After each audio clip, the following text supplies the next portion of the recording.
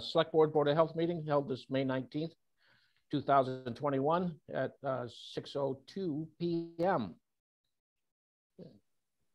Meetings normally held at communal offices are being held remotely with adequate and alternate means of public access, and where required, public participation provided in accordance with the Governor's March 12, 2020 order suspending certain provisions of the open meeting law, Mass General Law, Chapter 30A, Section 20. Meetings are typically broadcast on the Frontier Community Access Television, better known as FCAT, and for remote meeting connections, the dial-in number is 312-626-6799. Meeting ID is 911-604-1580. The passcode is 570012. All this information is available on Town of Deerfield's website, and we welcome everybody here. So we'll call this meeting to order. Thank you, Dave. We have a very busy schedule for hearings this evening. The first one is at 6 o'clock. Do you want me to read that, Casey, or somebody read it? Yes, please. Okay. Unless you want me to read it, I'll read it if you want. Okay. Haha, he gave in so easily. Okay. Yes. So I'm married to a redhead, remember? the lighting in this place is not good. So Deerfield Select Board and Board of Health notice of hearing. Notice is hereby given that the Deerfield Select Board will hold a public hearing pursuant to General Laws Chapter 41, Section 108A on May 19th, 2021 at 6 p.m. The Select Board proposes to amend the Town of Deerfield General Bylaws, Chapter 35, Section 3525, titled Holidays, by adding Juneteenth Independence Day to the list of holidays and renaming Columbus Day to Indigenous Peoples Day. A full text of the article may be viewed in the foyer or on the town's website, and the link is identified in the notice. And then meetings normally held at the municipal offices are being held remotely with adequate alternative means of public access, and where required, public participation provided in accordance with the Governor's March 12, 2020 order suspending certain provisions of the open meeting law, General Laws, Chapter 30A, Section 20. Join the Zoom meeting, and the link follows, and then the meeting ID is 911-604-1580. Meeting passcode is 570012. The dial-in number is 1-929-205-6099 or 1-301-715-8592 with a toll-free number of 877-853-5257. Hey, do I hear any discussion on this? Carolyn? No, I'm all set with this. I mean, I think it does need to be reevaluated. Would you like me to explain it very quickly based on my conversation with Personnel Board? Yes, please. Yeah. Personnel Board. So as you know, the Governor created Juneteenth Independence Day in recognition of the widely celebrated Juneteenth day in other areas. So he created the holiday. There was some consideration of whether it should be added to the town's list of paid holidays, because this starts with the Personnel Board. So I took it to the Personnel Board. I was advised by council that we needed to consider it. And so their comment was, or their recommendation was that it be added to the list of paid holidays in recognition of the importance of the holiday itself, and also that we do everything in our power to recognize the social justice ramifications of the holiday. And additionally, at that same meeting, they took a vote to rename Columbus Day to Indigenous Peoples Day, which I was told, and I don't have the list of holidays from other organizations such as the schools. I was told that that change has been evolving over a period of time. So you're seeing it after the personnel board has made this recommendation and would like you to consider it. Because of the nature of the change to the bylaws, it requires a hearing. I'll just, this is Trevor. I would speak in full support of both of these measures to by adding Juneteenth Independence Day. It's long past time that we celebrate that, and I'm glad the governor has signed that and moved that forward.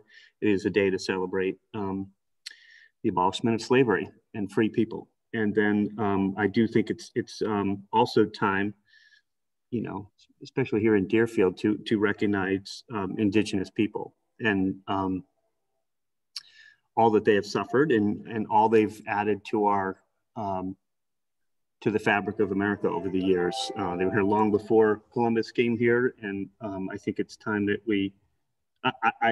I'm proud to change it from Columbus Day to Indigenous Peoples Day, and celebrate all that the Indigenous people of Deerfield and around the country have given to America. I agree too. Okay. Do we have any public comment? There are no hands up. No hands up. Okay.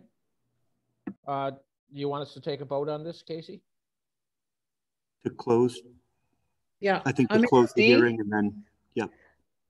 I speak too much, then I speak too little. So first you would want to close the hearing to public comment, and then deliberate amongst yourselves, and then take a vote on whether to confirm this go to the town meeting warrant for consideration by the elected body. So make a motion to close this hearing. I'll second that, Carolyn. Okay. Any further discussion? Nope. Okay. All those in favor? Aye, Trevor McDaniel. Aye, Carolyn Ness. Aye, Dave Wolfram. So the hearing is now closed. Do I hear a motion of going forward and placing this on the warrant? I'd make that motion. And I'll second that. Okay. Any further discussion? Nope. Hearing none. All those in favor? Aye, Trevor McDaniel. Aye, Carolyn Ness. Aye, Dave Wolfram. All right. Okay. Our next hearing is at 6:15. So I don't know if we want to hit two of the discussion items first. Sure. Do that. Huh? You could do that. The first discussion item is Frontier Regional Schools Class of 2021 Appreciation Parade request. That was sent to me by Detective Sergeant Sokolowski. It's in your packet. I'm scrolling, hold on.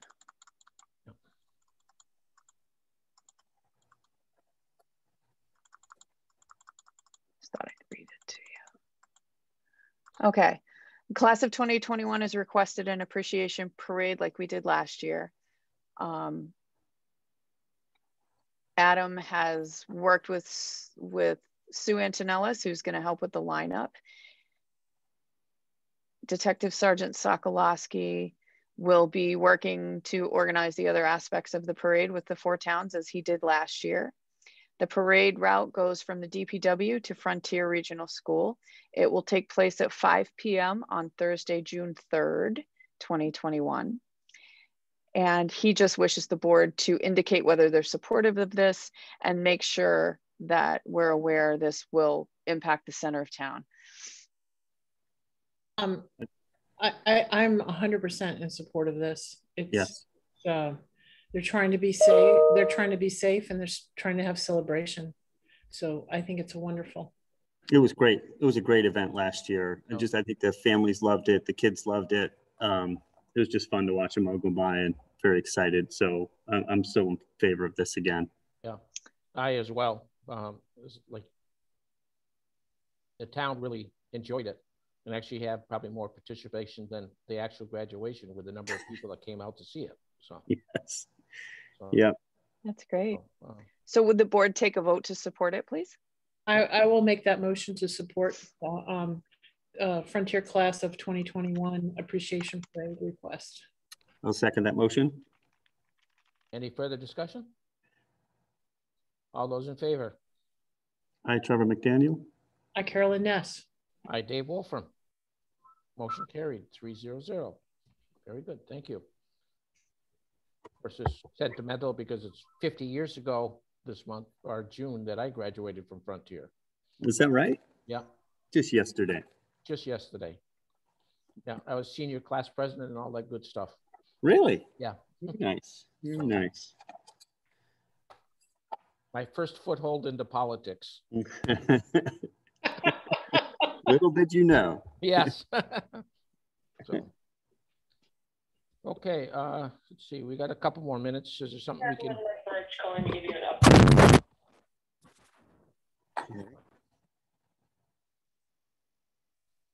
So the next item in the, actually, maybe we could skip to the Frontier Regional School, the FRS School Committee request for amendment to the FY 2021 budget.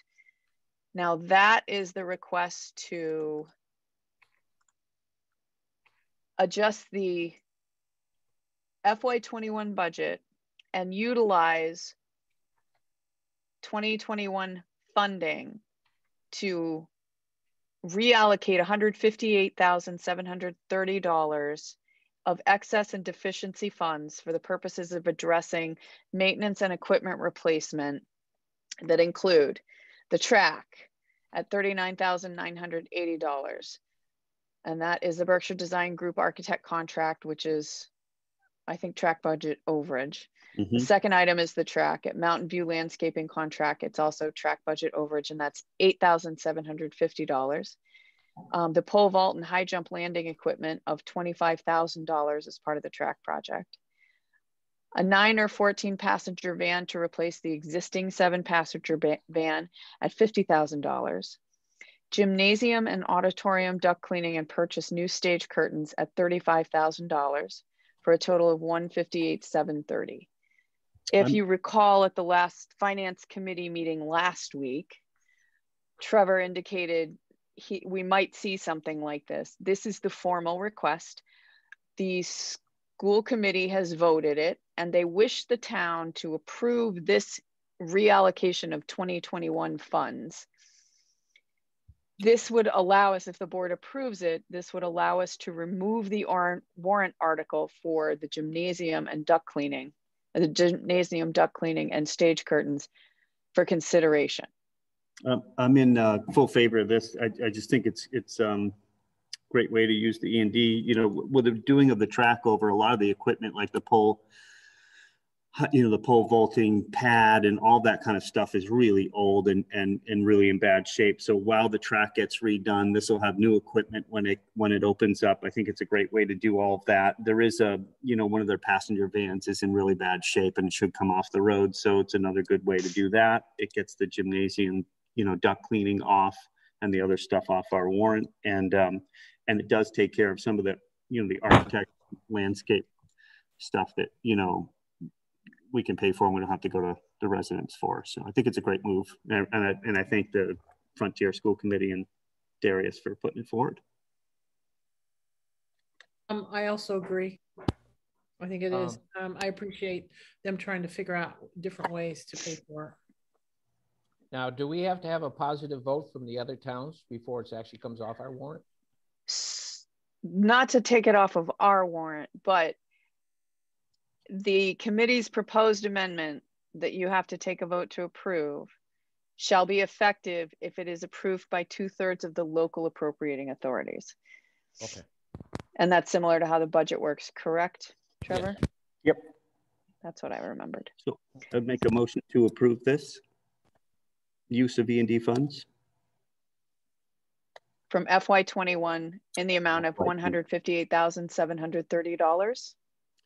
Like Casey said. Yeah. Like Casey said. Yes. Friendly amendment. Yes, I'll take that. Thank you. Carolyn, did you second? Carolyn's, she's muted, so, yep. I'll second it. Thank you. All those in favor? Oh, Aye, Trevor McDaniel. Yes. Carolyn Ness, yes. Dave Wolfram, yes. Trevor McDaniel, yes. Great.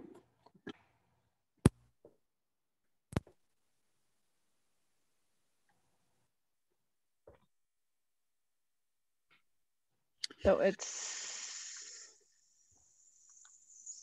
6:18. Yes, the next item is the Board of Health Body Art Regulations hearing. Give me a sec, and I will read it if you like. Yes.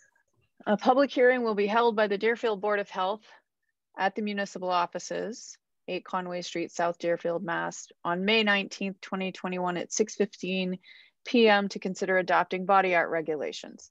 Meetings normally held at the municipal offices are being held remotely with adequate alternative means of public access, and where required, public participation provided in accordance with the Governor's March 12, 2020 order suspending certain provisions of the Open Meeting Law, General Laws, Chapter 30A, Section 20. The Zoom meeting information is available through the link indicated on the hearing notice. The meeting ID is 911-604-1580. The passcode is 570012. Dial-in numbers are 1-929-205-6099 or 1-301-715-8592 or toll free at 877-853-5257. The proposed regulations may include, but are not limited to, the purpose of the regulations, definitions of terms, exemptions, restrictions, operational requirements, standards of practice, injury and complaints, applications for establishment and practitioner permits, grounds for suspension, denial, revocation, refusal for renewal, and suspension of permits, hearing procedures, and unauthorized practice. The regulations are available for inspection in the foyer of the municipal offices during business hours or may be viewed at www.deerfieldma.us/home/events/63051. That's why I didn't read it before, it's hard. But all of this is posted on the website on the calendar page for this hearing. What this has been kicking around for over a year. 2 years. Has it been 2 years? Oh my God. It's been a long time. Yeah. It was a year before COVID. Yeah. Right. It was a year before COVID. All right. I'm losing track of time. I'm going crazy. But anyway, we are now, of course, more opening up. And so we need to take care of this because we have no regulations and no ability to issue a permit. We basically cut and paste from Northampton. Of all the statewide body art regulations, Northampton's was one of the best. They had a whole committee of public health people plus, owners of body art establishments. And they worked on this for over 2 or 3 years and came up with this, and has been successful in enforcement, in the ability to enforce good regulations as well as safety measures in the town of Northampton. So I would recommend as the Board of Health adopt these standards and operation, permitting and fines and all the things that we've referenced in our public hearing. You have any comments, Trevor? No, I've gone through this a couple of times and I feel pretty good. I mean, they're very extensive, and safety is the first concern here. I feel pretty good with that, with the regulations. Okay. Do you have any comments from public? Nobody's hands up. Okay. Entertain a motion to close the hearing. I would make the motion to close the hearing on the body art regulations. I'll second that motion, Trevor McDaniel. Okay. Any further discussion? Hearing none. All those in favor? Carolyn, aye. Hi, Trevor McDaniel. Aye, Dave Wolfen. Okay, I make a motion to approve the body art regulations as presented tonight. I'll second that motion, Trevor McDaniel. any further discussion? Nope. Okay. All those in favor? Hi, Trevor McDaniel. Aye, Dave Wolfen. Thank you. Carolyn, did you vote? No. Yes. Oh, I voted the first one. Oh, that was Oh. for closing. This is for the actual. Oh, no, well, all right. I'll vote We went again. over each other. Okay.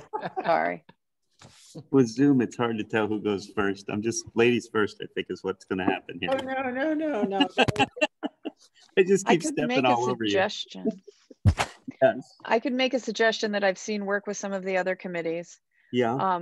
David, you could just give yourself a list, and in each vote, you could call out the other two members' names Okay. if you wanted to do it that way. Do roll calls. For roll calls. So with the number of hearings, we could go to 10 o'clock instead of 9:30 tonight. Oh, don't worry, Trevor. It's just that we switched. Yeah. you know, Yeah. Joyce, Trevor, and Dave, and then me. Now Yeah. it's it's gonna be whatever. So we'll figure it out. We No. don't need to add an extra step. Okay. Okay. Well, we've got 7 minutes before the next hearing.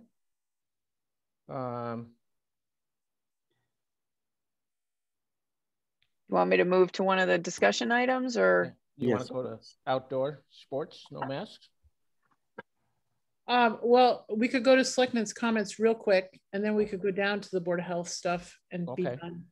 The only thing I wanted to bring up under Selectmen's comments is May 30th is the Hatfield Parade, and Dave, you are now chair of the Selectmen's Board of Selectmen, Select board. Yes, sorry, Select Board, and so we're supposed to be in this drive parade. So, do you have a vehicle for us? I'm going to drive my own, I think. We're just going to have to make a sign. All right. Well, can we join you then with a? More than welcome to. Okay. There you so go. let's put balloons on it or something. Yes. No. Some tin cans we'll tie in the back. Do we need to? What time do we need Just to? elected. What time do we have to be there, Casey? Do you remember? I don't. I will have to check and see You what said- the parade lineup is. You said when? May 30th? Yes. At 11 a.m. I think I have it in my calendar, but we'll I probably don't. have to get there earlier. I'm Yeah. sure. Whatever. Casey, can you just check that? We're going to Somebody- need to make. Somebody has a Mini Cooper that's a convertible. Ah. That's fine. We have to. All three of us have to show It up. only fits 2 people, David. Don't burn out the clutch. But you know what you could do? I know somebody else who has a convertible that that the- perhaps he wouldn't mind driving someone. Is that somebody involved with the Board of Health? Yes, Oh, okay.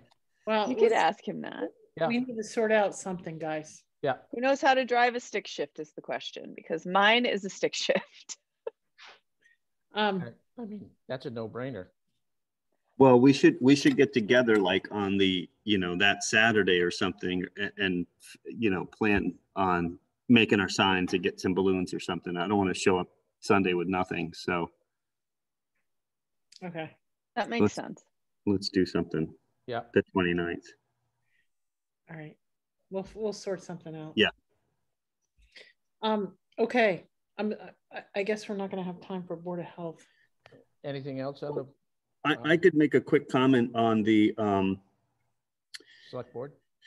yes, for just to let you know that for all the people that this has been years in the works for the sewer project, that notice of intent or notice to proceed has gone forward.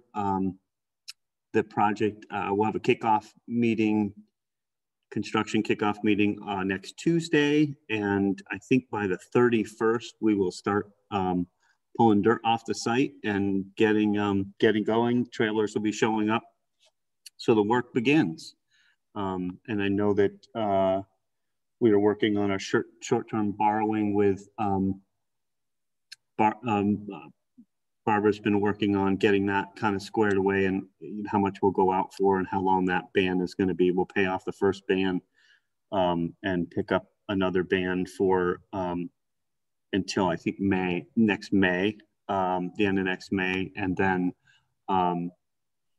then our third one will come due. But I think she's kind of figured a way to structure that so that we'll get some good rates, we hope, or good bids on her. Be just under $10 million that we'll be doing a ban for. So it's exciting to see it get started and get going on it. Casey, is this a good time to bring up the issue of permits? Or no? No, let me think about that. Okay. Actually, no, you could. So I had a conversation with, it is an item unanticipated, but we could move it around. We've moved to several other things around. So the request or the comment to me was, does the select board want to waive the permit for this particular building permit application? I think we've done that in the past. This is for the upgrades project phase 1. Yeah. I mean, I think waive the fee, but we'd still obviously give them a permit. Right, waive the fee, correct. Sorry. Yeah. And I make a motion, we waive the fee. All you're doing is paying one taxpayer. I mean, you're making taxpayers pay additional funding. Right. Doesn't even make sense. So I make that motion. Yeah.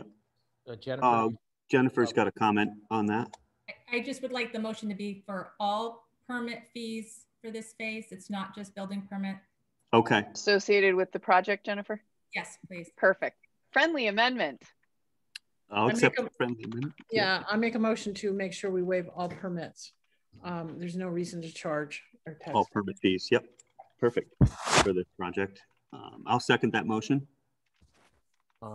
Any further discussion? I do have just to make sure that people understand we're waiving permit fees, but we are not waiving inspections. Correct. Or the application. It's just, right. there's just no fee, fee. But just to make sure that people understand, our inspectors will still be looking at every aspect of this project. Oh, yes. So, okay. Any other discussion? Hearing none. All those in favor? Aye, Carolyn Ness. Aye, Trevor McDaniel. Aye, Dave Wolfram. We got this down. Yeah, we got this down now. Okay, motion carried. Sad. Okay. So it is now 6:30. We have a Class 2 dealer license hearing. Dig that out here somewhere. Hold on. You want me to read that? Oh, okay. Do you want to read it? You yeah, can read I'm it, happy to do that. I'm happy to do that. So, so the Town of Deerfield notice of hearing, Class 2 used car dealer license. The Deerfield Select Board hereby given notice in accordance with Mass General Law, Chapter 140, Section 59, that K-Dog Auto Sales at 670 River Road, Deerfield, Mass. has filed an application with the Select Board to run an internet sales only Class 2 used vehicle dealer business. In compliance with the Massachusetts general laws, the Select Board will hold a public hearing at the municipal offices, main meeting room, 8 Conway Street, South Deerfield, on May 19th, 2021 at 6:30 p.m. via Zoom. Meetings normally held at the municipal offices are being held remotely with adequate alternative means of public access, and where required, public participation provided in accordance with the Governor's March 12, 2020 order suspending certain provisions of the open meeting law, Mass General Law, Chapter 30A, Section 20. The full text proposed articles can be found on the town website. He's waving. You're waving? I'm waving. That piece of that is actually a copy and paste from another notice. Oh. The meeting ID is 911-604-1580. Thank you. With the passcode of 570012 and the dial-in number of 929-205-6099 or 301-715-8592 and toll free at 877-853-5257. Thank you. Oh, and we need to change that from Board of Selectmen to Select Board. Does it say that somewhere? At the bottom it does. yeah. Geez. What is up with us here? I haven't seen Sometimes that. we recreate the wheel. I'm sorry. Well, we don't always recreate the wheel. Let's look at Carolyn as chair too, so it's an older notice. There you go. It is an older note. Carolyn, you can go back to being chair. Okay. Yeah. I'm turning all responsibility over. This was done before because this was done before the election. I think this is why this all looks like this. So, okay. So I declare this hearing is now open. I'd like to hear from the petitioner. Is that Kevin Borbo? Here, present. Hi, Kevin. Welcome. Hi. Tell us a bit about your project. Well, due to the zoning constraints and that sort of thing, I kind of got the idea through the other businesses that are doing internet sales, Carvana, and those type of places, where the customers are not coming to you, you're going to them, which I think it's a very doable option. I have a lot of connections in the car community anyway, so I don't foresee it being a problem. Meaning bringing cars to somewhere. Right, exactly. Sell somebody. Yep. So, so the plan is that you would not be housing any vehicles at your place, and for sale, correct? For sale. I'm going to have one vehicle, one dealer plate, and if it's going to be parked for any length of time, it will be parked out of view. Okay. So it's not like a car lot. You don't have a car lot there for sale. Exactly. No sign for sale, that kind of thing. Exactly. It's just this is basically setting a foundation for a future project where I would actually be renting a commercial lot down the road. It's helping me establish it and get it off the ground. But I think it's a doable option, being that there's a lot of options on the internet. You got Craigslist and those sort of things. I've sold cars on there before, and it works very well. Kevin, I'm concerned about repairs. Are you going to do any repairs to these vehicles? No, I do a lot of stuff with Beck's Auto over in Greenfield. Alignments and engine work and things like that is all done over there. So no repairs at your house? No. Okay.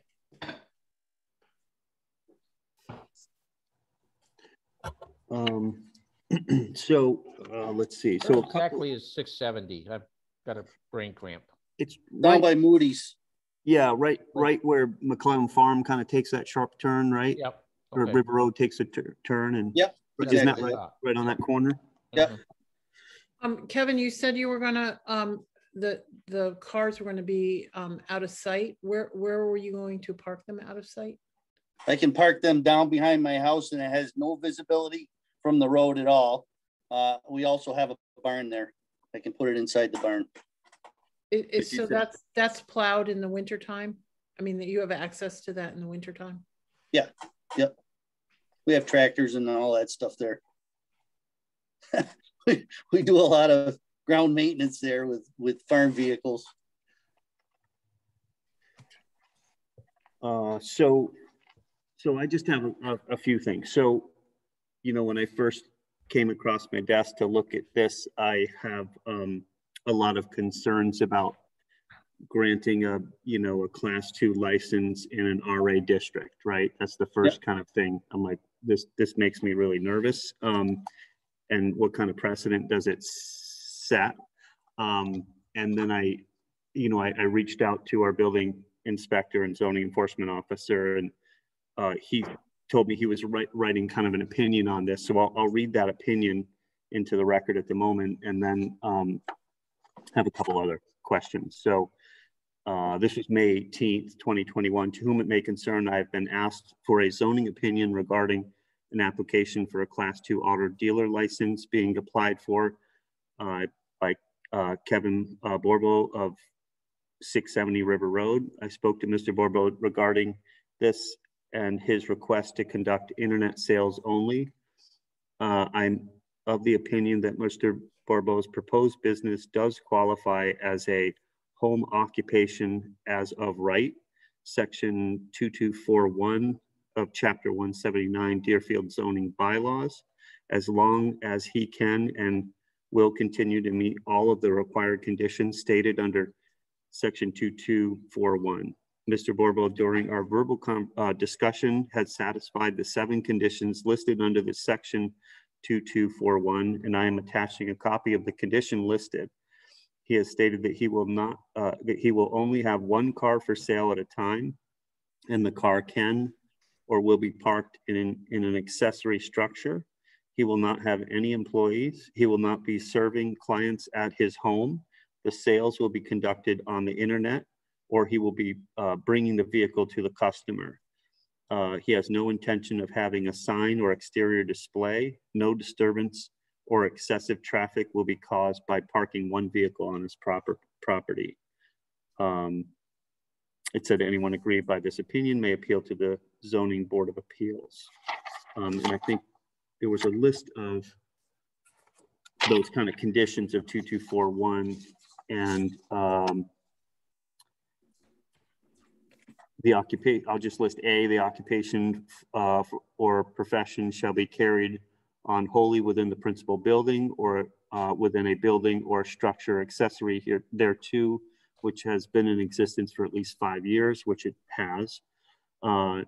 Not more than 30% of the combined floor area of the residence, and any qualified accessory structure shall be used in the home occupation, which I don't believe it would.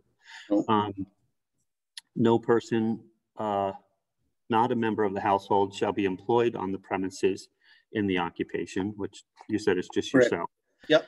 The home occupation shall not serve clients, customers, pupils, salespersons, or like on the premises, which you said you'll be going to the places or it'll be online. Correct.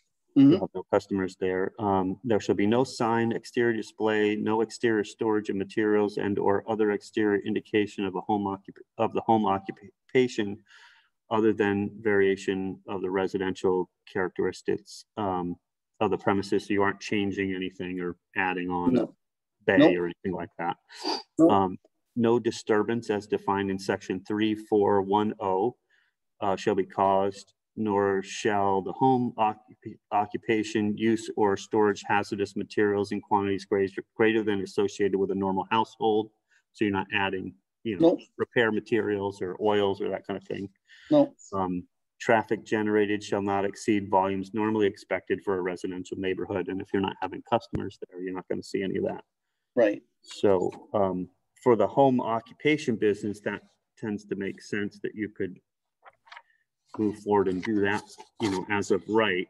And really the question is for us, do we also extend a class 2 used car dealer license for it?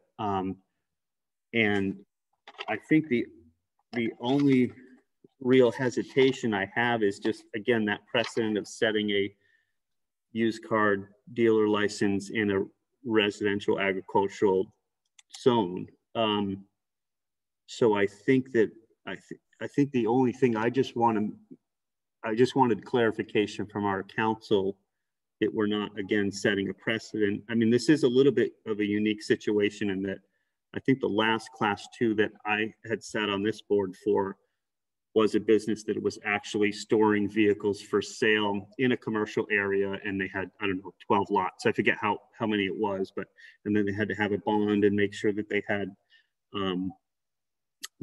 a place to repair the vehicles. And there was a lot more involved because they were storing a lot of vehicles on site and were actually working on them there. They weren't doing any kind of oil work and, motor work, but just kind of refabrication. So I just wanted some clarification from our council. I guess just to make sure that we were applying this license correctly. So I think once I had that, I would feel a little bit more comfortable about it. But I mean, everything after speaking with the building inspector, I felt a little bit, I had a better understanding of what you were trying to do, and that it wasn't, you know, it didn't seem like it was setting the precedent that I thought we might be setting. So I think once I get a little bit more clarity on that, I'd feel a little bit better with the. I'm not disrupting the neighborhood. I'm not altering anything. Everything is done basically in front of the computer. Right. And via cell phone. Okay. So, I mean, it's, you know. I guess I had just two concerns. One was how, you know, doing one vehicle at a time. I don't know how we would monitor that. And again, this is a reference to a prior application we had. I just remember we had to have a repair shop, and I mean, so you had to have a bond and a repair. Yeah, I already worked on that. You did? $25,000 bond. Okay, that's what I was gonna, that was one of my other questions, and not to interrupt Carolyn, but that was, you know, on the application, there was a couple of things that were missing, which were the bond, and I wasn't sure which came first, the license or the bond. So, and then the other thing was the sketch of the property and where you'd store them, I guess, was the only other item that was. Right. There was something about you had to have it was the lemon law thing. Remember, you had to have a repair shop, or you had to have a relationship with a repair shop that was in full capability of the lemon law requirements. So I'm just would like to table this.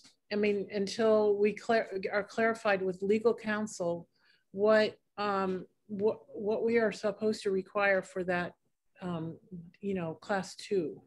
Because remember, we had all that problems 2 years ago. Remember that, you guys? Yep. So I don't, I know there was all kinds of stuff that we had to do and ask for. And I would just like that clarified from, you know, our legal counsel on that. And make sure. I've also had 2 previous dealer licenses. One was the town of Greenfield and town of Montague. Okay. So I'm very aware of what's required and what needs to be done. So you did submit the $25,000 bond? No, I have Viles Insurance in Deerfield, has gotten all that paperwork ready for me. I hadn't actually paid for that yet, pending approval here. Okay. Oh, that's what I was trying to figure. Yeah, well, I think we need to. Yeah, I think we have to have it before we can give you the license. Well, yeah, exactly. Okay. You just wanted to see what the flavor of the meeting was. Right. The physical license, yes, you will have the bond in hand. Yeah. Before you issue the license. Okay. Gotcha. And so you have a written agreement with a repair shop that qualifies for the lemon law? I don't have it written. I can get you a written. Okay. I'm pretty sure we have to have, Lisa will tell us we have to have a written commitment from your repair shop stating that they do my repair work. Right. That they meet all the lemon law requirements. Yep. Okay. I just remember when we were doing this a couple of years ago, it was very complicated. I don't have a problem getting that. Great. I agree with Carolyn on the matter of maybe tabling it, as well as Trevor, until we can speak to council. You know, as a home business, you kind of qualify. Yeah. But as a class 2 dealer, our bylaws don't specify whether internet or not. Right. So I'm hesitant of granting a class 2 license and not knowing exactly how the internet comes into play. So I think we have to talk to council about it. Basically what the internet does is it takes the place of actually having a physical car lot. Right. You can take the pictures of the vehicles, you can post them online. Yep. And it's basically mirroring that without having to have a physical car lot. Yeah, and I understand that. It's just the fact that with a class 2, under our current bylaws, there's no separation between internet and actual class 2. Well, Kevin, what we would like to know, I mean, what we want to ask our council is if we are we able to approve a internet one car kind of thing at a time under this dealership license? Okay, yeah. I think that's what Dave is saying. I'm Right. not sure if we grant the class 2 license that we can actually limit it. Right, because that was a discussion a couple of years ago, right, when we were trying to limit to 12 slots. You couldn't. And I don't think we were able to limit it if we were issuing that license, which was limited from the planning board and limited from the agreement that we had with the person.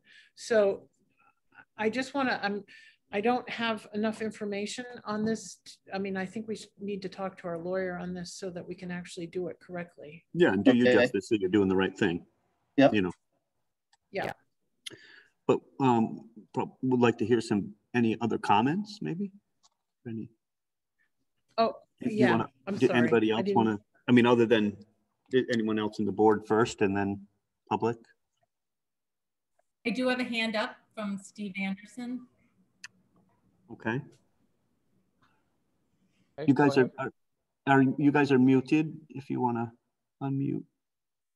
I got it. Okay. Hi there. Welcome. Hi. Can you hear us now? Yes, we can.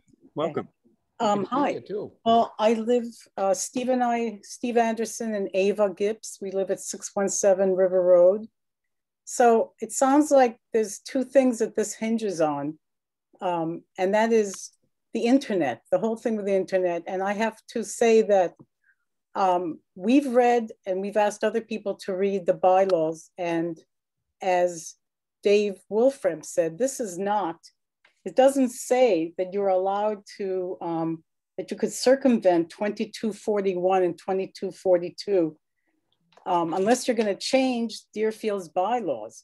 Because if we are now saying that a class 2 used car dealership is allowed on residential agricultural land, but it's okay if it's internet, but it's not written in our bylaws at all.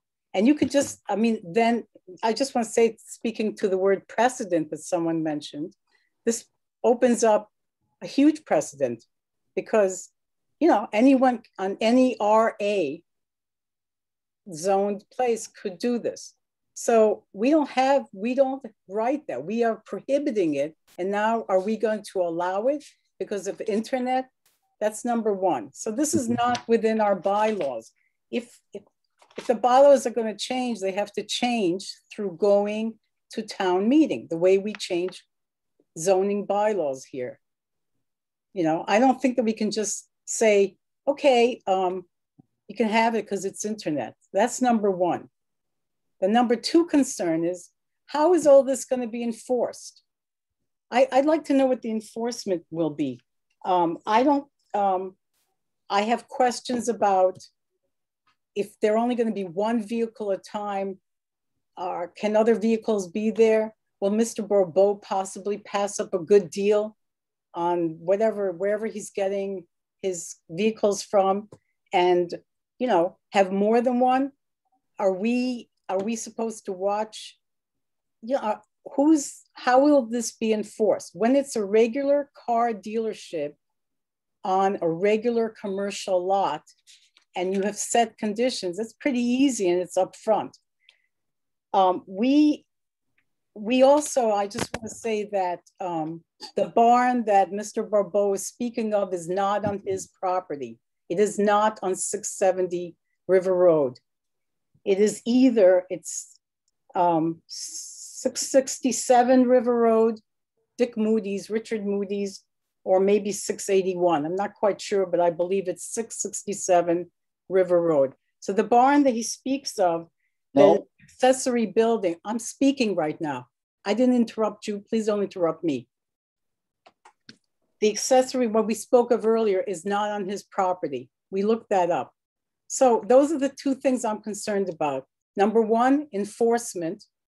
And, well, I guess there's three things. And the precedent, the fact that we're changing a huge class 2, you know, on a residential commercial without going through town meeting, that's pretty big. Anyone can now do anything internet, you know, especially a car dealership. That's not okay. Thank you. Thank you. Any other public comment? I would just like to address some concerns of Ava's that she brought up. We did say that we were going to check with our lawyers about the internet, because we were concerned, or at least I was concerned, and I think the rest of the board was, that as Dave brought up, that we were not able to, I'm not sure if we could limit the license to just right. If we issued it. I don't know if we have that ability, because this is a state regulated, you know, there's all kinds of regulations related to that. So we need to check with the lawyer about whether that is, if we're able to do that. And then the other thing is, you know, we did bring up the enforcement. I'm not sure how this could be regulated, like to one car at a time. I'm not saying that there could be any problem, Kevin, honestly. I'm just saying that I'm not sure what our, you know, when we issue licenses, we have to have the ability to regulate them. And I think there would be, you know, I mean, how do you know if you only have one or more cars? And so I think we were going to table this to quite honestly until we had some more information from our lawyers. So I go ahead, Jennifer. The issue with the barn, I do own a barn on my property. It's a brown barn. It's in between my father-in-law's barn and my property. So I do have a barn with a space available to store a car. Okay. Jennifer, you had a comment?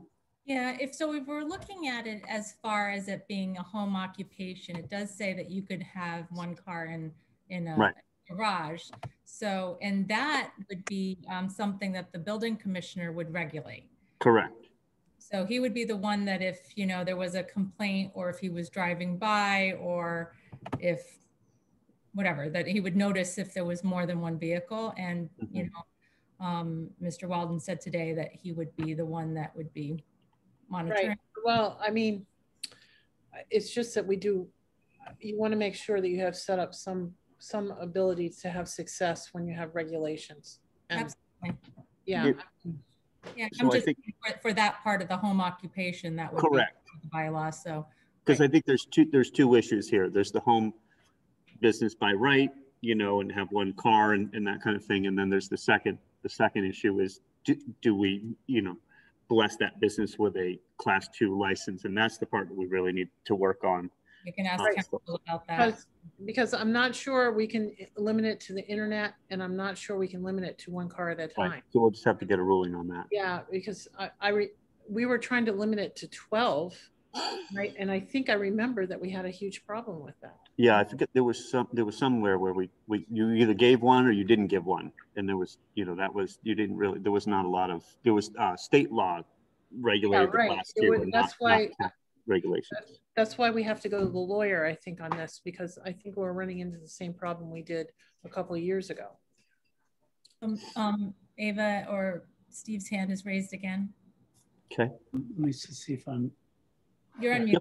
I can hear you. I can hear you. So I'm not a lawyer or an expert with the Deerfield codes, but under section 2200 use regulations, and then specifically 2210, it says uses not expressly provided for herein are prohibited, and used motor vehicle sales is not provided for in that list of uses. And so by my reading, since it's not provided for, it should be prohibited. And additionally, looking at the home occupations as of right, it says businesses or professions incidental to and customarily associated with the principal residential uses of premises may be engaged in. I don't see a used motor vehicle business as something that's incidental to and customarily associated with with principal residential use. So I'm really puzzled as to why the building inspector thinks that this fits under the home occupation as of right. And maybe you could also make sure that your council addresses that. Yes, so. Thank you. Yeah, we can. Yep. So yeah, Sarah, I really don't understand this because again, I'm just gonna say this again. We read this and had other people read it, that if it isn't, if it isn't called for, it's prohibited and it's not residential. So I would like to see, a written thing on that from the home. I'm totally baffled that he thinks. We can give you the letter that he wrote, and Okay. and again, it says, it may be appealed to the Deerfield Zoning Board of Appeals, but we will also, obviously, as we look to council for this whole issue, we can ask them the same, same question. We could get clarification from our legal counsel. No reason we couldn't. Yeah. Yeah. Anybody else? I have an additional comment if there's. Go ahead, Steve. Yep. Okay. Under zoning and section 5200 Board of Appeals, section 5222, it says the Board of Appeals shall not grant use variances in any residential district of the town. So I don't see that this should even be referred to the Zoning Board of Appeals because they shall not grant use variances in any residential district, and this is a residential district. So I don't. Okay. Okay. As we discussed, I think as a board, we're all somewhat in consensus to table this, get consensus from opinion from our town council. So unless I hear any other, I'd like to have a motion to close the hearing. No, we'll make a motion to just continue the hearing. Yeah. Do we have to pick a date right now, or? Yes. I don't know, when's our next meeting, generally scheduled meeting? June 2nd. Do we have, could we put that on the schedule, Casey, for June 2nd? So make a motion to continue the hearing until June 2nd. And I would second that. Any further discussion? I have none from the board. No. All those in favor? Aye, Carolyn. Aye, Trevor McDaniel. Aye, Dave Wolfram. The hearing is Thank closed. you. Thank you, Kevin. Thank you, everybody, for your comments. Thank you, Ava and Steve. Yeah, we'll get some answers and meet back here on the 2nd. Yeah. Thank you. Thank you. Thank you. So the next thing on our agenda for this evening is the general bylaw change. It's a gender neutral language change to from selectmen to select board. Okay. Yes. Do you like me to read it? Sure.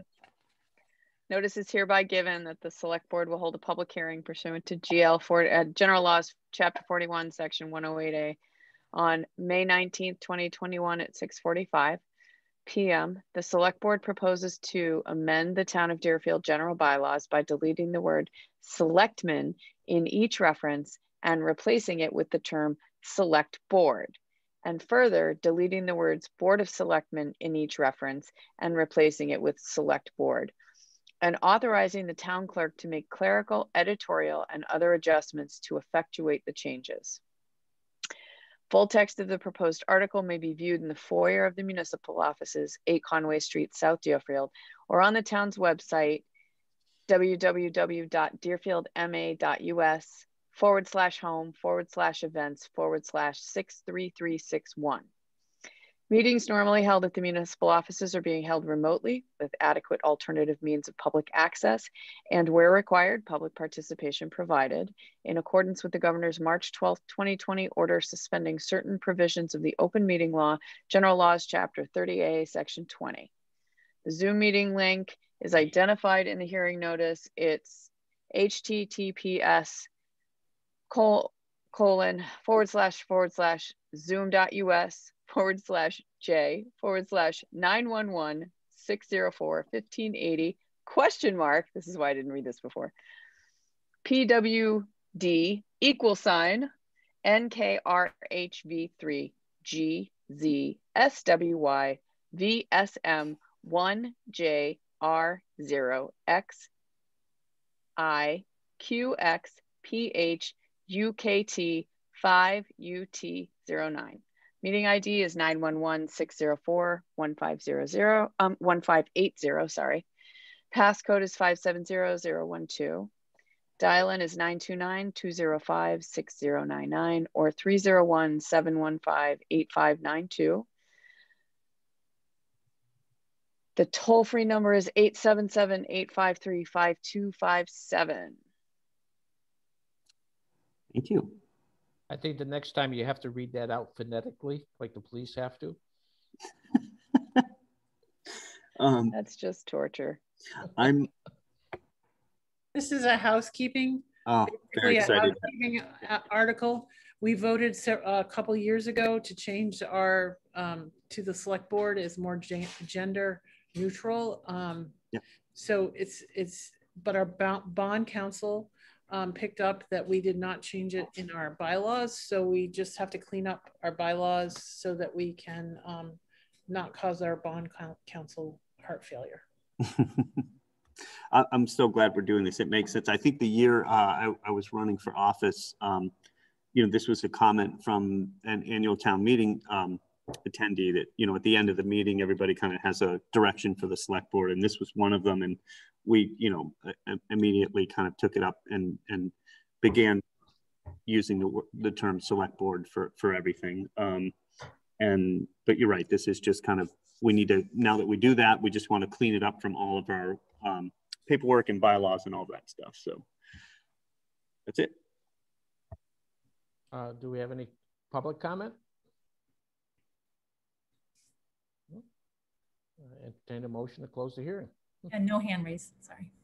Oh, I make a motion to close the hearing. I'll second that motion. Trevor? All those in favor? Aye, Carolyn.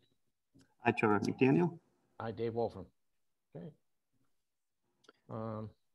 Make a motion to present this to annual town meeting. I will second that motion. Carolyn, sorry. Any further discussion? Nope. Hearing none. All those in favor? Aye, Carolyn. Yes. Aye, Trevor McDaniel. Aye, Dave Wolfram. Great. Okay. So we got through the 4 public hearings. Very nice. Good. Efficient. So the next thing on our agenda is the Board of Health reports. Well, let's start out with the quick stuff first. We're going to start trapping mosquitoes in a couple weeks. And we're just asking people again to pay attention to their yards. Once we get some rain, just to patrol their yards, make sure there's no standing water and that screens take this opportunity of warm weather, but no moisture to, make sure your screens are in good shape and, that kind of thing. The other, now the ticks are crazy. They're bad. Here.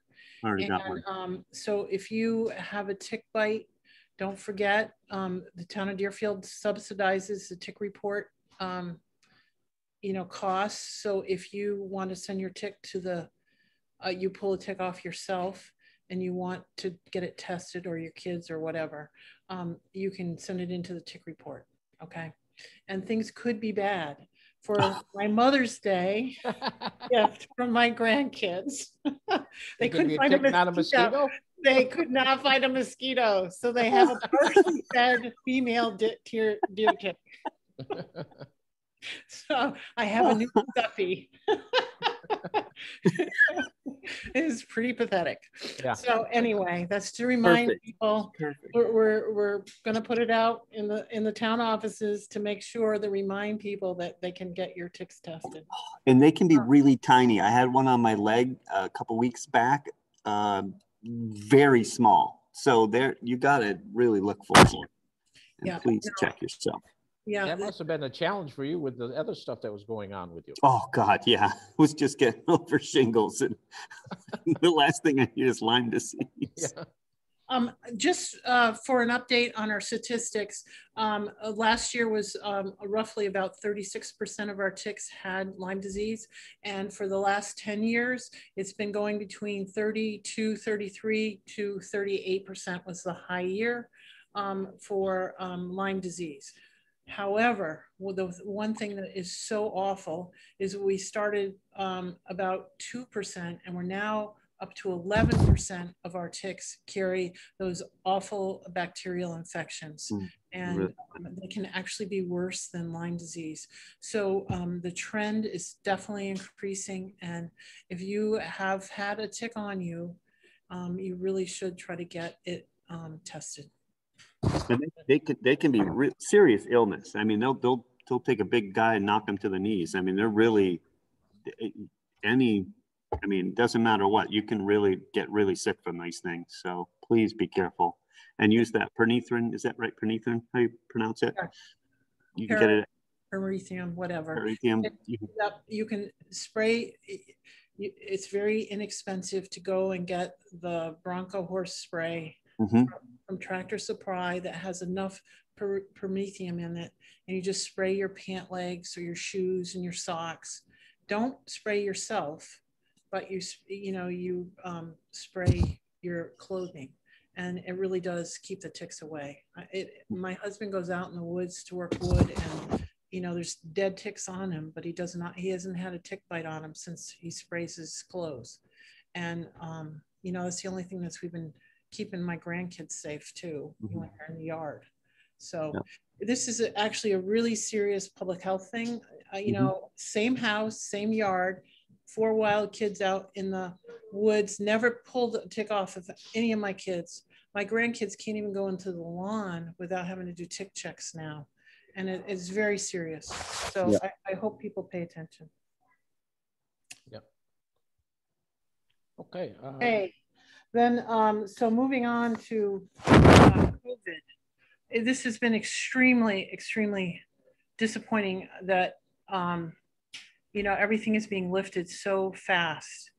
But I have to say, I've been talking to people up and down the valley, boards of health and health and Department of Health people. And, everybody is just saying that there's just no way we can keep anything stricter. Even though I'm not in favor of lifting mass use, we're just going to have to go align ourselves with the CDC and the state recommendations. The state is aligning itself with the CDC. So just based on my conversations, I just don't think that we have any ability to do anything more. And but I have to say, most of our cases are kids now. And there's quite a few at the moment. So, I mean, don't think we're out of the woods and everybody, the adults have been vaccinated, because children are getting this disease. Emails are dinging 2-3 times a day with children in our community that have COVID or being tested for COVID or at risk of COVID. So it's still a problem. So please, don't think it's over. But I'm very excited to be rounding the corner, and a lot of our adults are vaccinated. I was very lucky to get mine this weekend on our last clinic. It's been a long time coming, but finally for my age, we can get done. But I do think people still need to be careful and just still protect themselves and their children, especially until we do have a clinic coming on Friday for the Friday at Frontier. The link is on our webpage, and it's for 12 and up. So we're hoping we'll have hopefully another one in this, another 2 or 3 in the summer. At some point, the trials will be completed, and there will be a emergency use. I'm sure for younger than 12, but right now, Bay State is coming, and we are offering the Pfizer vaccine, which is approved for kids 12 and over. The group that is now not vaccinated is our kids. And it's just so distressing to me to see that the numbers of kids that are getting it. And that's happening down in West Springfield. When I talked to Jean Galloway, that's happening in Northampton. When I talked to Meredith Leary, And we're calling out in the Berkshires, Sandra Martin, who has contacts all in the boards of health out there. Same story. It's the kids that are getting sick now, and we just need to be careful. So I guess I would make a motion, if there's no more comments, that we would be consistent with the state and CDC requirements. It's basically no masks for outdoor recess or outdoor sports, and but you would continue masks inside the school building. So that right now is, and that could change by the end of the week, but I guess, so my motion would be that we would just remain consistent with the CDC and state regulations. I'll second that motion. Trevor McDaniel. Any further discussion? No. Okay, hearing none. All those in favor? Aye, Carolyn Ness. Aye, Trevor McDaniel. Aye, Dave Wolfram. Okay, the only other thing that we are talking about, I did talk to Natalie Blay. She has signed on as co-sponsor of a way that we can keep our Zoom meetings in and be in compliance with the open meeting law. So it's a new law that she is co-sponsoring. So I was hoping that we would have consensus or make a motion to direct Casey to send just a short email to Natalie that we are in favor of it tonight, and that you know, when she needs a letter of support, or when it keeps moving, when it gets out of committee or something, we, you know, send a, you know, support letter. We have good attendance through Zoom meetings, but I also, you know, it's safe. So I'll second that motion for discussion. Are we, so you're saying this would still be a hybrid kind of thing where we would start working on a plan to reopen our meetings, right, to the public, be able to, but still people could join us still that want to do it from their home. They don't want to drive down here at 7 at night or stay till 9. They can do it from their living room and participate, which I think is important. It opens up democracy a lot more. it also would eliminate the quorum at the town hall. Someone would be at the town hall, but say in this, you have to have 2 for us, Board of Selectmen. So yep. You, Trevor, usually meet at the town hall. So you could come and be at the town hall, and Dave and I could still be at home. Gotcha. Yeah. Requirement that Dave go in and be there, and then I, you know, allow me to go home. So the right. Bill allows removes the quorum requirement, physical quorum requirement of a board or committee or whatever is being created. But we would be able to still have the Zoom meeting. It seems like that's the future, right? I mean, yeah. Haven't we learned that we can get along and figure out how to run ourselves even in a pandemic and not have to all be in the same room? Now, does Natalie think this is all going to be in place before the June 15th order is rescinded? We've been raising this issue for a couple months now, and trying to get the governor to be ready for when he lifts the state of emergency. It's not a problem until after June 15th. So we're going to get through, you know, a lot of our meetings, and, you know, where we would have a lot of people. But, you know, like there are joint meetings like this, you know, when we have finance, capital, and select board meetings, or planning board meetings and select board meetings, or whatever, when you have these big giant meetings. So I think we'll be, you know, we'll be done town meeting, and we'll be done our majority of our stuff. So even if it doesn't get sorted out in time, I think we're still going to be okay, because we're not going to be having a huge lot of stuff after town meeting. And it's similar to the opening of the town hall. I mean, you cannot force people to get vaccinations under emergency use, you know, approved vaccines. So, you know, we don't want our town hall operations to be interrupted. But if the state of emergency is lifted after June 15th, and we have, you know, we really try to have an opening plan ready to go after June 15th, we've made it through town meeting, and Barbara is able to file all the things with our Attorney General, and, we can do all the paperwork. So if we have to shut down town hall because of an outbreak or something like that, we don't have a capacity issue or a continuing operations issue, because most of our stuff has been done a little bit, you know. I personally would like to see the town clerk treasurer's office, the window open sooner than the 15th, and have all other offices by appointment only. So to see Brenda, the assessor's office, our select board's office, the building commissioner's office, those would be by appointment. But at least they have the plexiglass and everything already for the clerk's office. I think it's about time we thought about opening that up. Yep. Well, I am concerned about, you know, not having people not being vaccinated though. Yeah, but it's, you know, you're still going to have social distancing. We're still going to have masks inside the building. And it is good weather, so we could have the doors open. I think having the doors open is what's critical, you know, to have air exchange. Yep.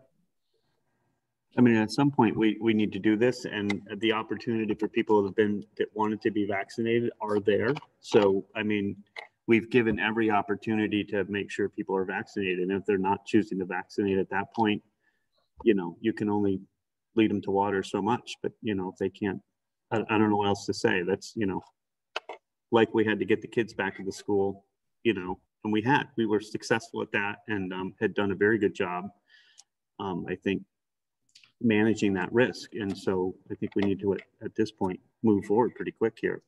Yep. But I'll wait for a reopening plan. I know that Casey's working on that. She's been tied up with a bunch of other stuff. So yeah, hopefully we'll have something maybe for June 2nd. Can we put that on the agenda, Casey? Great. Do you think you might have something together by then? I will try to get you something before June 2nd, at least to read. I have talked to Dick about it. There needs to be a couple of nuances in the plan changed. So we went through it, but when I started to do that work, I noticed that I needed to look at some of the details with him, because if we are gonna, the highest traffic in here is the window. And I think that's actually seemingly the highest requests I get that I've heard. I've had some phone calls, had some people stop me outside. So I think that is something that we really have to consider.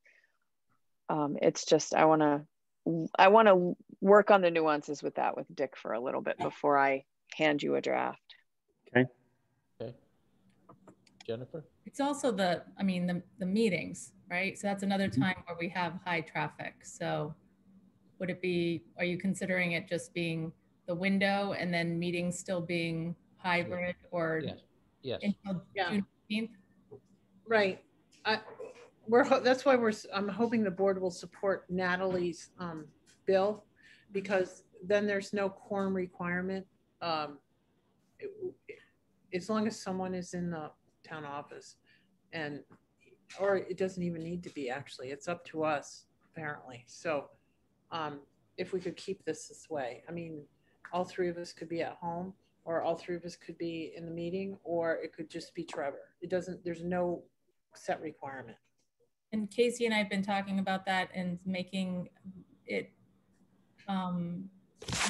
visual is important, and there may be some things that we need to upgrade to change with that if we're going to have a hybrid. Better sound. Right, so everybody can hear. Not just sound, but visual, because it's hard with the small camera we have on top of the smart board. It's very difficult for people to, it has no zoom capability, so it's hard to see what somebody might be looking at. Yeah. The other piece of it is moderating the meeting. This is a lot of time, and it is. The issue for us is, you know, the expectation for our workload is to work at least 8 hours a day, and then do the Zoom meetings on top of that has been very difficult. But on the other hand, the expectation for an employee that isn't an exempt employee is that they have an 8 to 4 job or 9 to 5 job. And so this would require some flexibility in addressing the need to either not moderate, which I don't think is a good idea, or have chairs or a designated official on each committee moderate, and do the meeting minutes subsequent to that, where the person doing the minutes watches them. You know, in some cases, some committees, they have a committee member that does the minutes during the meeting, but not all committees are able to do that. So in this case, we watch your meetings and do the minutes afterward, but we can, because of the requirement in the law, the changes to the law that the governor made, within 24 hours, this recording has got to be posted so people have an understanding of what was discussed, or you put a set of draft minutes up. And so there's a bunch of nuances with hybrid meetings that may take some time to work out. Okay. So Did we vote on that? we didn't vote on the Natalie. All right. I think that we had a second, we had a motion. Yeah. Trevor Daniel. Okay. I, Carolyn. Hi, Dave Wolfram. The guy. Is that something we have to sign, or can we just use? No, I just wanted Casey to send an email. When I talked to Natalie, she said she just signed on as a co-sponsor, and that she would be in contact with us when it came out of committee, and it might be we might have some input into it. I mean, I think it's really important that the state loosen some of those requirements, like within 24 hours, this has to be posted and stuff like that. If you're going to this hybrid, nobody has staff for a prolonged period of time. I mean, this has been unbelievable hassle and an unbelievable drain on people for the past year, but you can't keep this up as a permanent thing. It's awful. I mean, you know, Casey and Jen, I mean, they're working. And Alex. And Alex, 50 hours a week. Come on, 60 hours a week. 60, easy. I know, you can't. For approving it. Jennifer, thanks. I know. Well, I know that they're putting in a heck of a lot of time because, you know, we're here. And you know, and then it's hard to do the day-to-day stuff that really needs to happen because they're, you know, exhausted from doing meetings till 9 or 10 at night. It's just too much. It's also the scheduling of the meetings. I mean, right. It takes an hour for her to schedule a meeting. An hour, one at a time. It's ridiculous. That's too much. I'm getting a little faster. She's got it down. I give her a lot of credit. There's like 5 or 6 steps that you have to follow. And then the regular posting requirements of making sure it gets up on the bulletin board, moving it to the website. But first you have to check all your data. When I was reading that Zoom link, and I did it sort of to see if I could read it, but also to really make it clear to people that this is complicated. Even reading a Zoom link is complicated. So I understand people's frustration with it. On the other hand, I have seen participation increase. And I've made that comment anecdotally to other officials at the state level of government, because I think we're going to have to bite the bullet and join the private sector in this type of collaboration and work. As it's just something, we're very late to this game, very late to this game. I have friends that have been doing this for 6 or 7 years. We meaning towns, to remote participation. Yeah. Well, private businesses have been doing that anyway too. But okay. Well, thank you, everyone.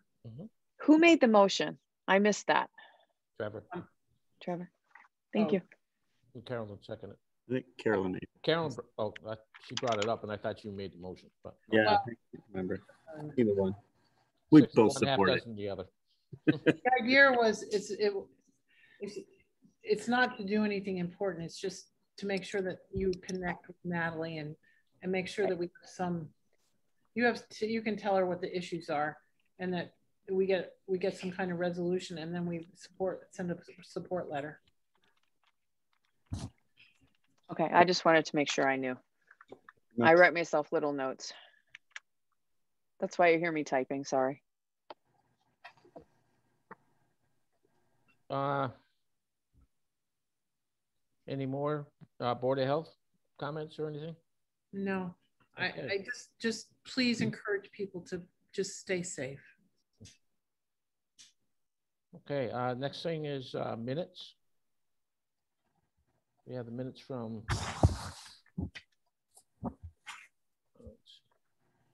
I make a motion that we, I gotta get the dates in the minutes.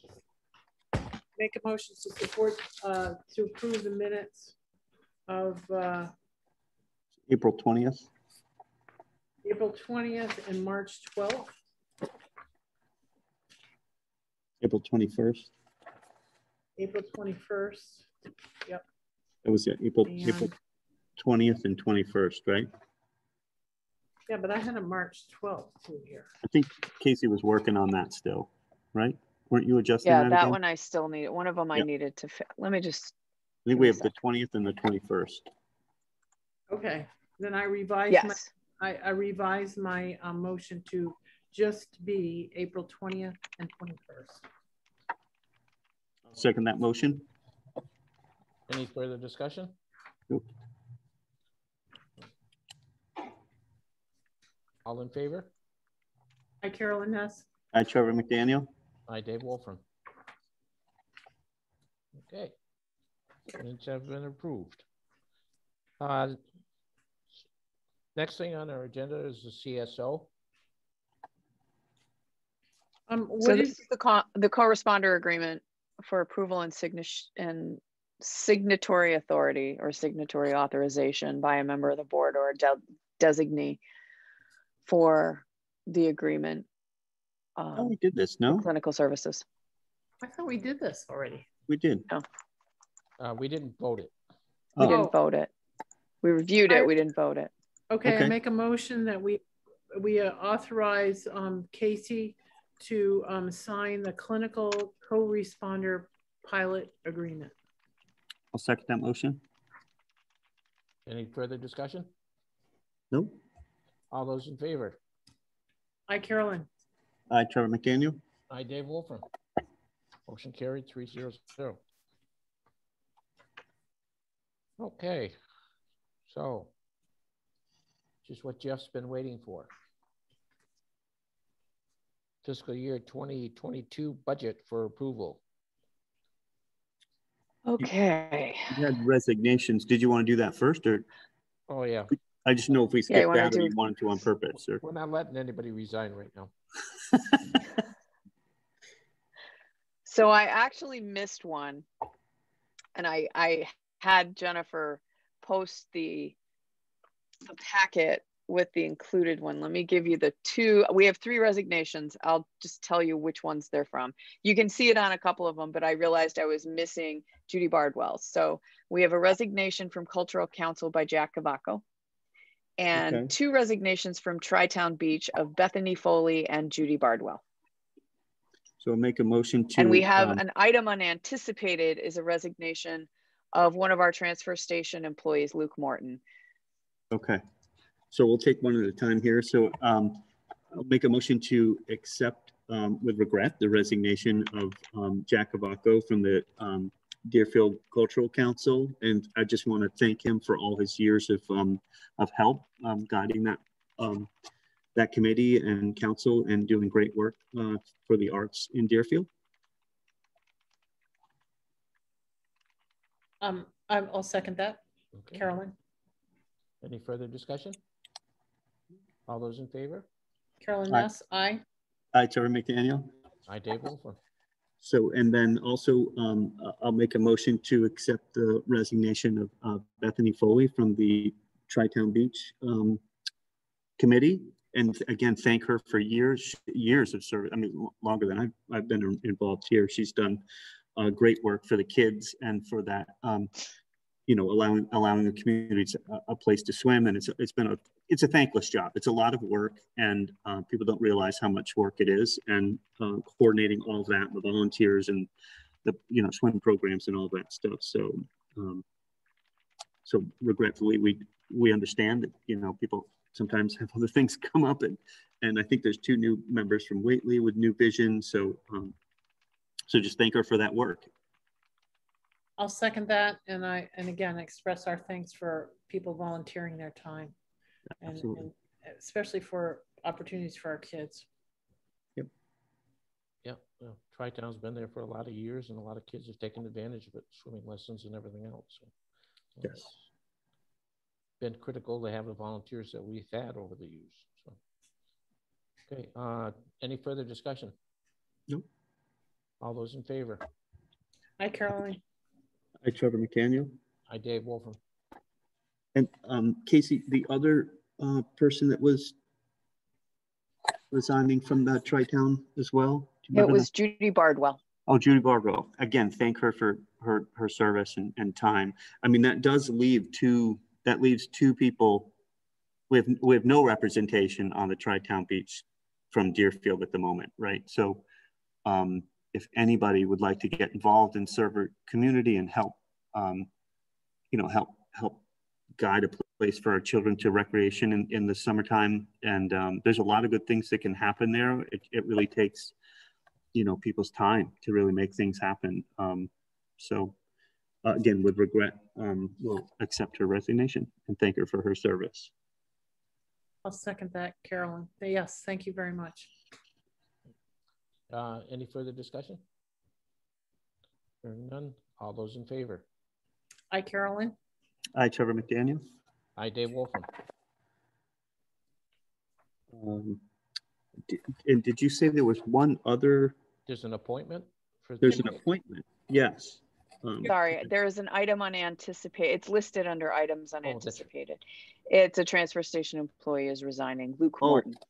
Okay, so I thank Luke for his service. All those Saturdays I would visit him at the transfer station and thank him for his work and accept his resignation.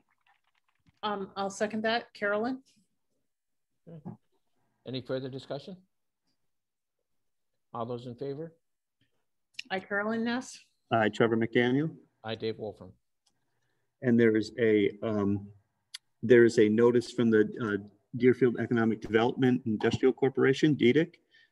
Says the DEDIC board wants to notify you that Rick Andrioli membership renewal is due on June 30th, 2021. Rick has served the DEDIC treasurer for many years. Our board is pleased to state that Rick has done a superb and highly professional job in this position. We strongly recommend that the town of Deerfield Select Board reappoint Rick should he desire to accept. So I was just going to say it's a little early for our appointments, but DEDIC does have some requirements, and so this is similar to our police officers. We appoint them early. Just so that there is absolutely no lapse in their ability to do things. So, Trevor, you were going to make a motion, or I can make a motion? No, I'd make a motion to thankfully reappoint Rick Andrioli to the DEDIC. I will second that. Any further discussion? Hearing none. All those in favor? Hi, Carolyn Ness. Hi, Trevor McDaniel. Hi, Dave Wolfram. And so there's one more. It's an appointment by Susan Half to Open Space and Recreation Committee. Oh, wonderful. Yes. So, go ahead. Oh, I was just going to say I would make that motion to appoint Sue Half to the Open Space and Recreation Committee and thank her for stepping forward. Yes, absolutely. I'll second that motion enthusiastically. Yes.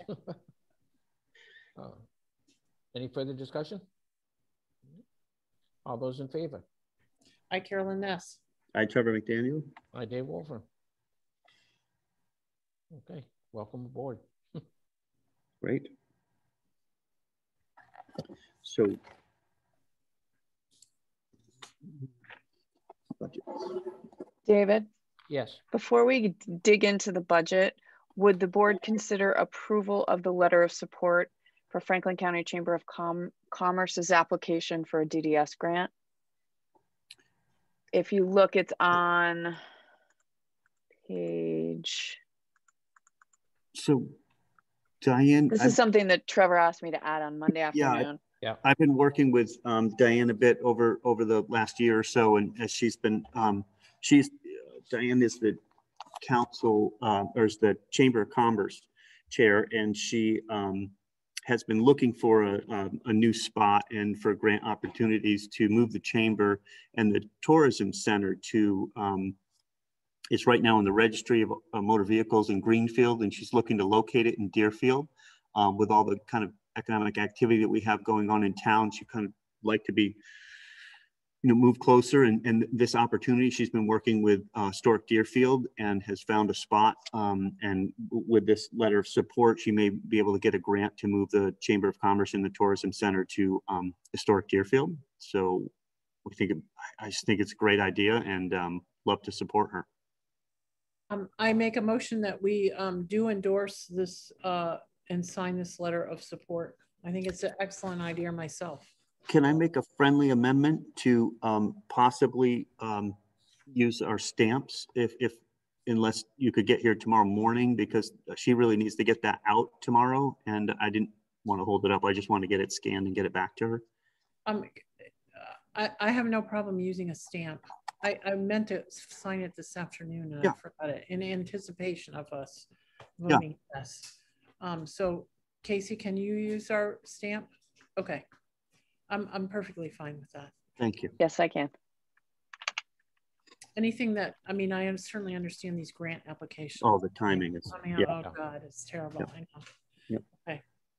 Thank you. Further discussion on that? No. All those in favor? Hi, Carolyn Ness. Hi, Trevor McDaniel. Dave Wolfram.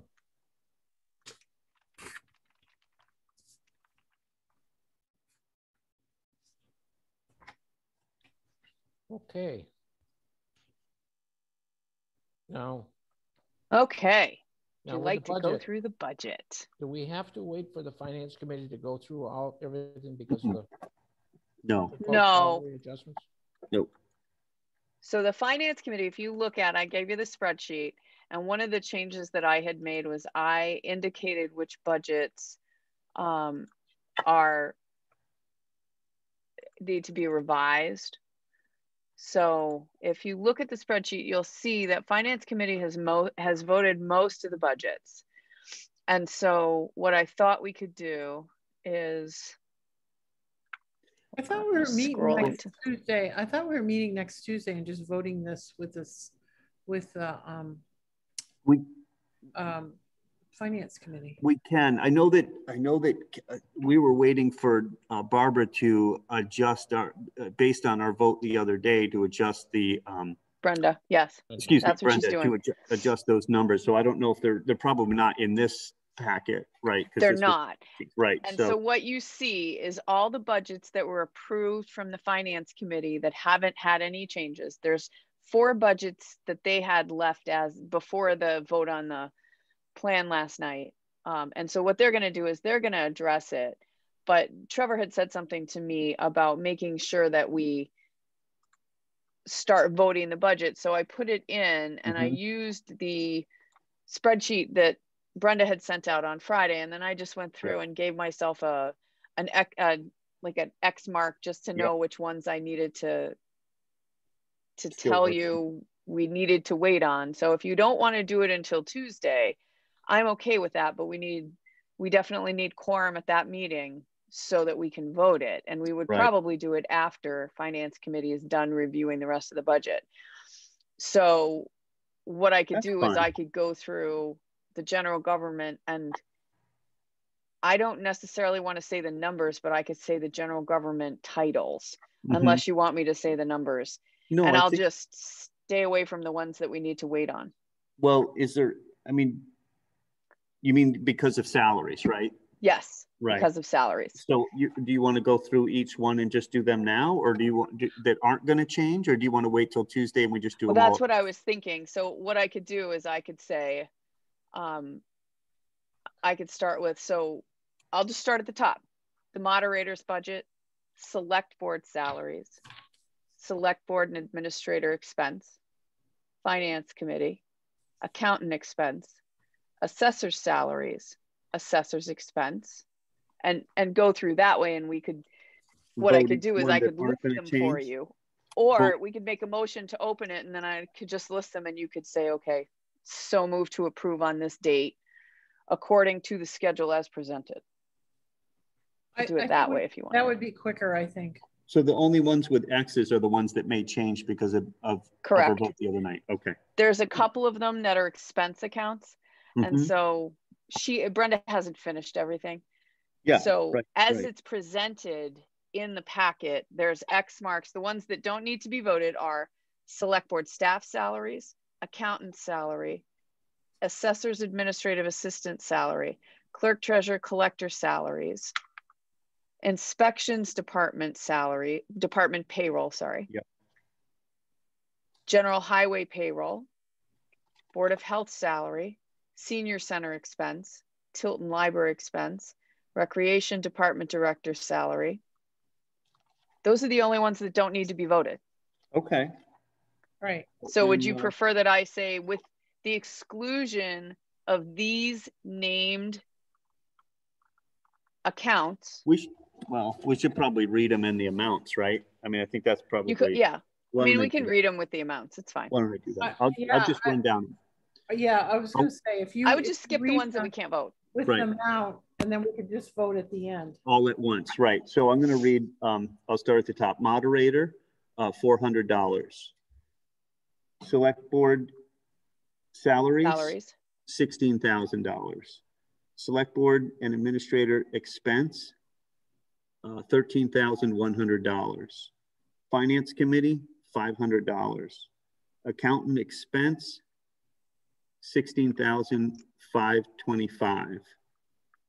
Assessor's salary, $11,000. Assessor's expense, $23,125. Assessor's quintennial recertification, $20,000. Treasurer collector expense, $31,110. Legal expense, $74,000. Personnel board, $500. IT hardware, $5,000. PEG access capital, $4,000. Contracted services, $229,558. Town clerk expense, $17,598. Conservation Commission, $1,000. Open Space Committee, $20,000. Planning Board, $7,000. Open space. Hand up. Open Space Committee is revised to $10,000. Oh, thank you. Open Space Committee, $10,000. Planning Board, $7,000. Zoning Board of Appeals, $1,000. Agricultural Commission, $100. Energy Committee, $1,000. And Town building maintenance. yeah, town building maintenance, $81,100. Town office expense, $13,250. General insurance, $60,000. Police payroll, $900. Actually, I think I forgot a check mark on that, but yeah. On that one? Okay, let's wait then. Police department expense is $119,300. Police department cruiser, $55,000. Inspections department expense, $4,750. Emergency management, $2,800. Canine control, $20,485. Go ahead. Police department expenses is okay. It's $933,159. I just looked at my notes. You mean the police department payroll? Payroll. It's okay to go. Yeah. Okay, because it's contracted. Okay, so that's $933,159. Deerfield Elementary School, $4,995,986. Frontier Regional School, $4,016,567. Frontier Regional Transportation, $122,920.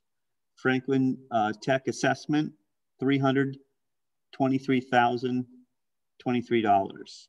Franklin Tech Capital, $17,697. General Highway Expense, $260,050.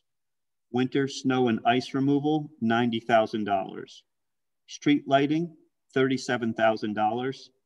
Transfer station expense, $211,600. Test well monitoring and maintenance is $40,000. I think that's it, right? Nope, Board of Health expense. Oh, does it keep going? Okay, yep, sorry. Board of Health expense, $33,525. Emergency COVID-19 expense, $15,000.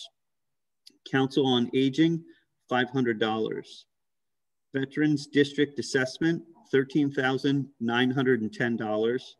Veterans Benefits, $21,000.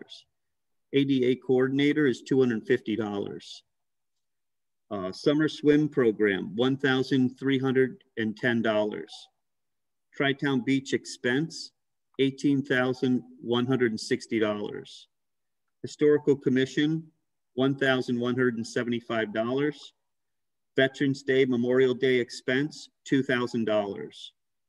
Maturing debt, $483,614.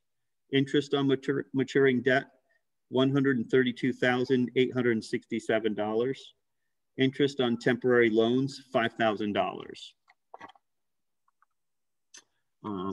FERCOG assessment, $41,574.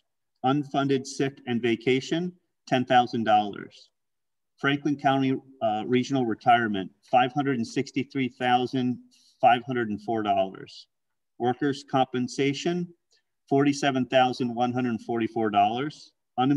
Unemployment insurance, $27,000. Group insurance for just town is $292,280. Group insurance for the school is $657,526. Medicare insurance, $103,987. Then we have Reserve fund. Yep, the reserve fund is $100,000. The SCEMS enterprise fund is $309,243. The Dickinson Library Trust is $2,661. Chapter 74, Smith Vocational Special Education Tuition is $38,000. Smith Vocation Transportation is $22,500.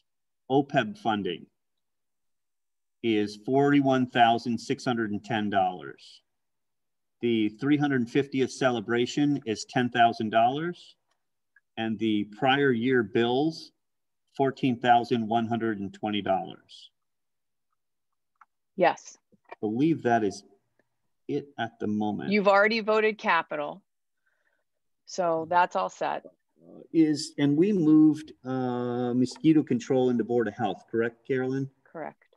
And we're not doing some of these other items. Yeah, these are all. You're muted, Carolyn. Okay, good. I apologize, I forgot. Yes, mosquito control is now in the Board of Health, right? Yeah. Okay. So I would make a motion to approve all those budgets that I wrote at the amounts that I mentioned. And I will second that. Okay. Carolyn.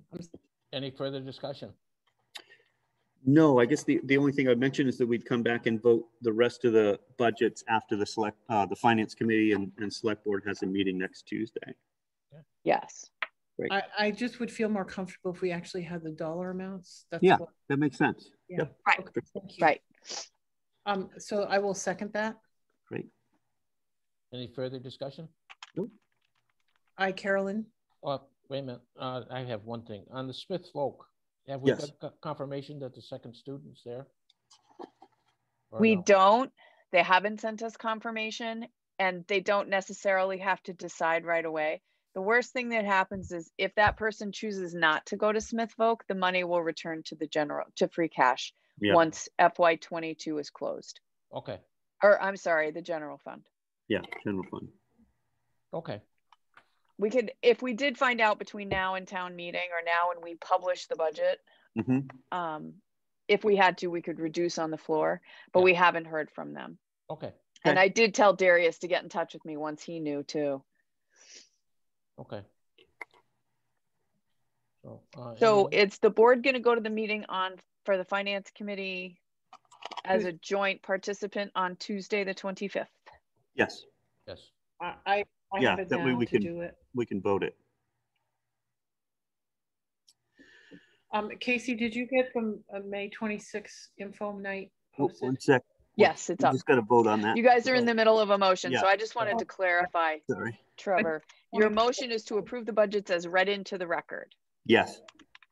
Okay. And Carolyn, did you second that? Yes, I did. Thank you. I'm sorry. I'm just keeping notes for myself. All those in favor? Aye, Carolyn. Aye, Dave Wolfram. Great. Okay. One step closer. Yep. And all those meetings we had with finance committee were pretty productive. I think so. Very, very helpful. I think so. Their help. And I very much appreciate the board taking the time to work with finance capital and the personnel board to really pull all of this together.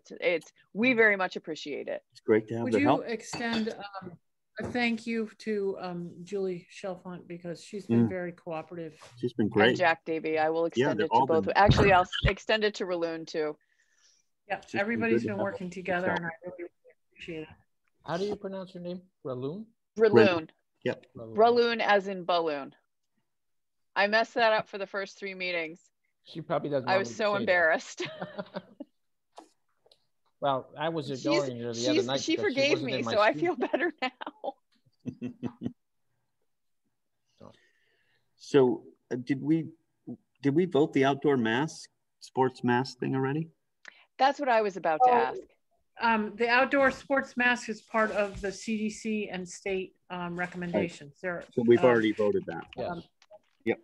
Okay. Yeah, we voted that as part of aligning ourselves with the CDC and the state. I mean, they're just, even though people are really concerned about there is definitely an uptick in cases, and they're all kid cases for the most part. They're just, we have no enforcement. I mean, people are just done. So just gonna have to go. Carolyn, can I ask a question, please? Sure. I think it might be helpful for particularly the recreation department to have a formal vote. Would the board consider the following motion? Motion to align the town with the approved CDC and state guidance related to the change in mask wearing. No, that was our vote. That was our vote, Casey. Because I didn't have it down. That's why I was asking. Yep. Yeah, no, we voted to align ourselves with the CDC and state requirements. Okay. I had discussed that previously. I said there was no mask for recess and outdoor sports, you know, and but we would continue the mask, which is right now. This could change, but we would continue the mask indoors at the schools. But that could be changing. I mean, we're back to where, you know, things change on every few days. So that's why we just said that we were aligning ourselves with the state recommendations. We are not doing anything more strict or more loose. Okay, so that really means that if we're aligning ourselves with the guidance on wearing masks, that means everybody understands that as these things change, it automatically follows whatever CDC and the NDPH decide. That is okay. That is consensus of all the boards of health that I've talked to, whether they're out in the Berkshires or whether they're up and down the valley. Everybody is just aligning themselves because there's just no way that we can enforce anything that's stricter at this point. Okay, thank you for the clarification. Because there's too many variables, and you know, too many groups are interacting with each other, and people just don't think it's enforceable. Okay, thank you. Okay, next In answer to your question, Carolyn, yes, there is a notice of the information session up on the website under May 26th. And tomorrow, that's the biggest project on my desk, is to finish that up and confer with Brenda on a couple of things, because the budget isn't finalized, it's going to be, I have to say, I'm not going to be able to put slides up with exact numbers, but we can give people an outline of what the budget impacts have been. And that's through percentages, and then add the numbers in for that final presentation. Okay. And I had already had a conversation with Annalee over email about identifying the zoning changes. And she and Chris have been working on fact sheets for those. Okay. I appreciate so it. people can expect to see a presentation or a packet of some sort go up reasonably soon, except it may not be the final version that we present that night. No, that's fine, Casey. I just, people had inquired. I had a couple phone calls about, you know, that it wasn't up yet. So you know how it is on our website. Mm-hmm. Yeah, I had gotten a couple phone calls too, and we finished that up. I forget what day it was, Jennifer. She did it. Yeah, so it's up. First, I just put it up on the main news section on the front page of our website, and then people were calling. So then I put it under the date where we, you know, so now it's over there. Also, we also sent a press release to the paper about the information session as well as town meeting. And then I just put a placeholder in the calendar for town meeting on June 12th. So everybody should be good. Can you just put it out on our social media? Yes. Thank you.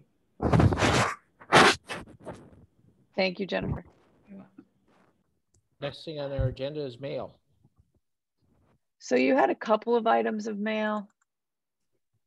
One of the things that I received after a conference call with community, I always get their stupid name wrong. Community health. Community health. Yeah, community health centers. Community health center sent over a description of what a community health worker does. We didn't have this before, but we needed to have a conference call to sort of understand that a little bit better. And so I put it in your mail for your review. The town could contract for this service if we feel it rises to that level. But again, I don't even have finished guidance from ARPA. And in fact, the first ARPA meeting that I've been able to attend is tomorrow afternoon. So I'll have a lot more information, I hope, and hopefully slides by Friday or Monday. Can you make sure that it gets disseminated? Because, you know, we got to figure out what we're going to do. And part of the issue is, you know, if we're going to do a contracted service and we intend to use ARPA funds to do it, we just need to have a better idea of what that's going to entail before we would get into any kind of agreement. And we still don't have enough information right now. Oh, I know, I agree. So is there a BOO meeting for the senior center on Monday? I think it's on Monday. Hold on a second. Oh, Trevor just walked out.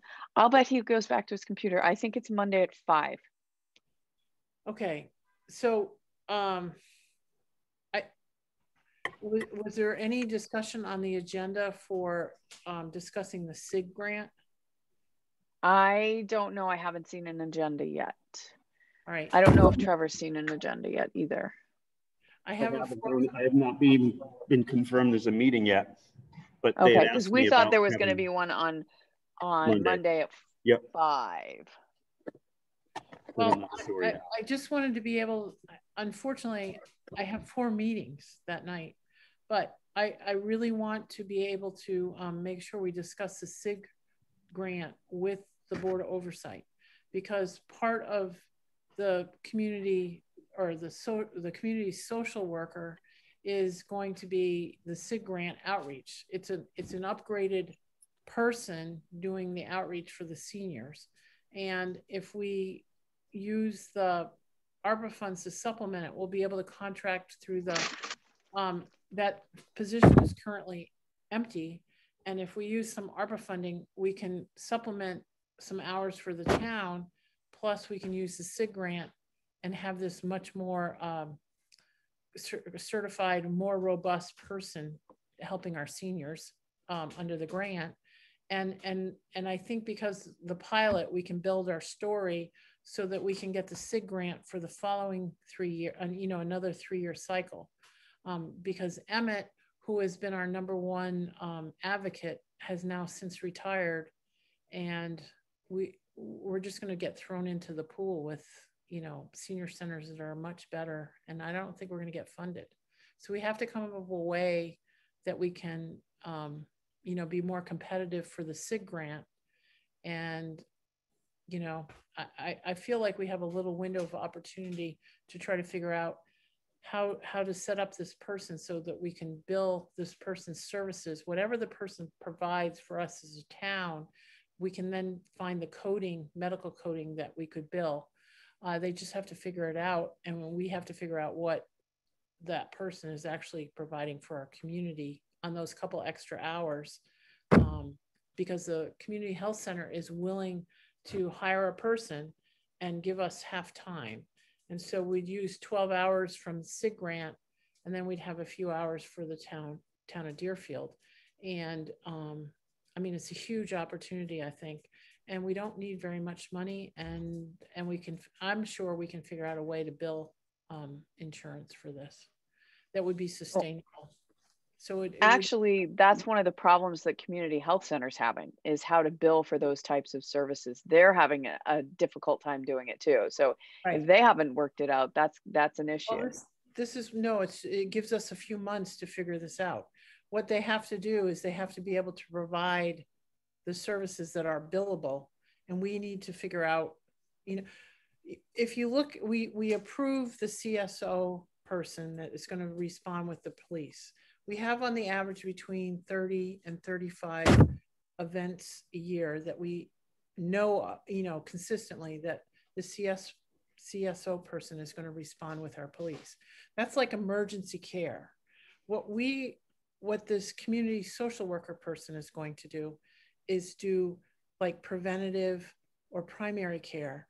So if we have a suicidal teen that is being the police respond to and the CSO person responds to, then we have this community social worker that will actually, when this teen is not in a crisis situation in that response time, will actually follow up and make sure that person is getting the right care or has the right resources available or whatever. So it doesn't fall through the cracks and then have to be another crisis intervention or, heaven forbid, a death. So, I mean, that's kind of the example I have in mind, is what we would be providing is, or have available resources if you have no idea what is available, and then also follow up, but also then our seniors, this person would be qualified to do the SIG grant with much better credentialing and better service because they're more qualified to offer services. So I think it's a win-win, and we'll figure out if there's a need in the community that is documented need. Well, just similar to the 30 or 35 events we know that happen with the police department, we'll be able to document the need, and then we'll figure out how to do the medical billing code. And as a pilot with the community health service, it gives us a story to get the SIG grant for another 3 years.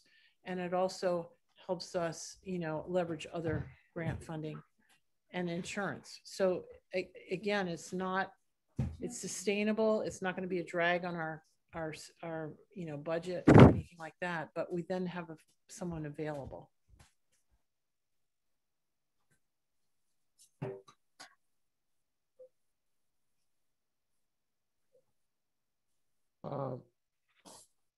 You also had a letter from the town manager and Athol or Orange? Yes.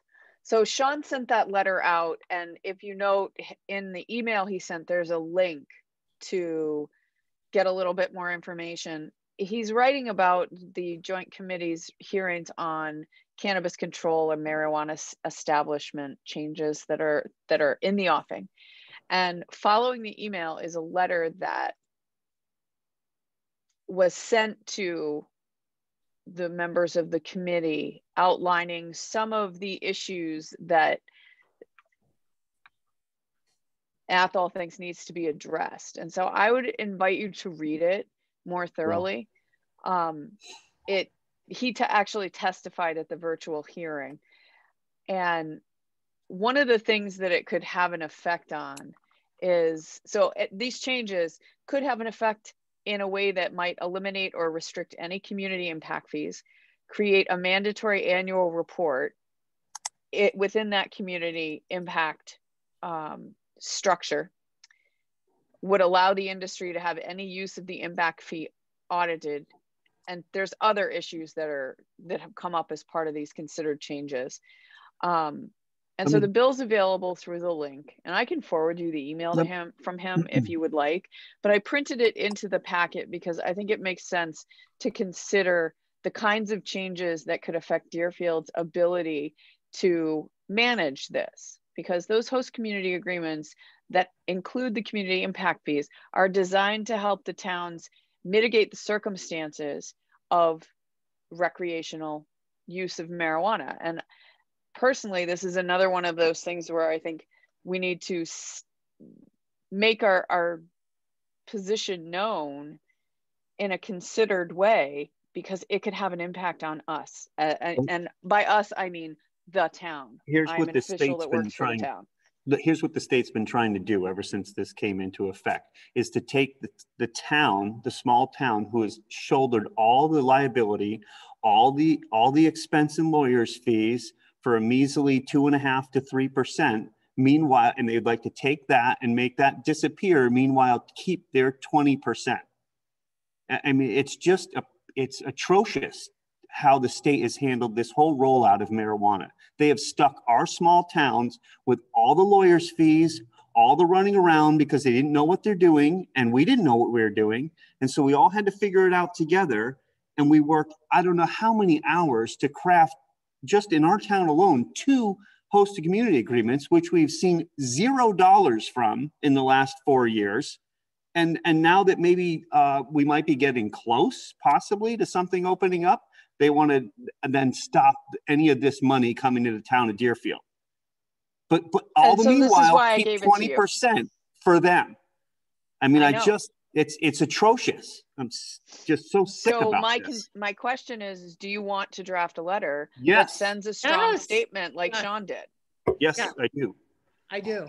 And we need to send it to Joe and Natalie both. Correct. Because this is so crazy.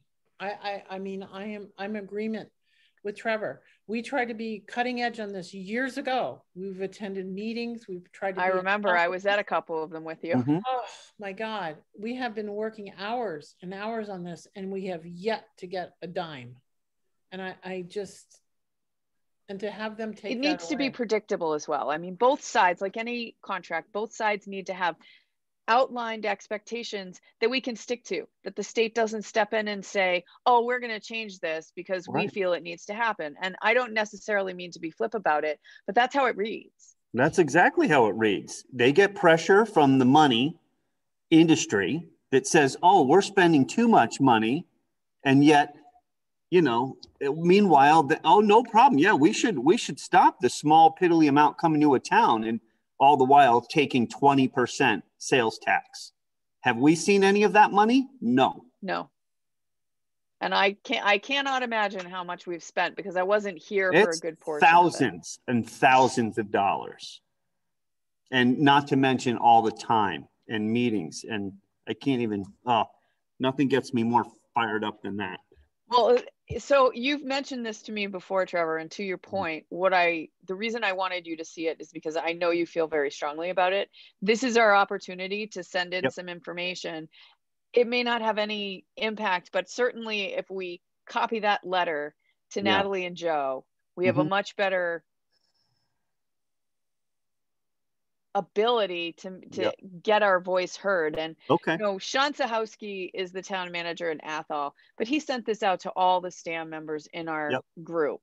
And so I just Great. thought it rose to the level that you should see Thank you. Sean's letter. Yep.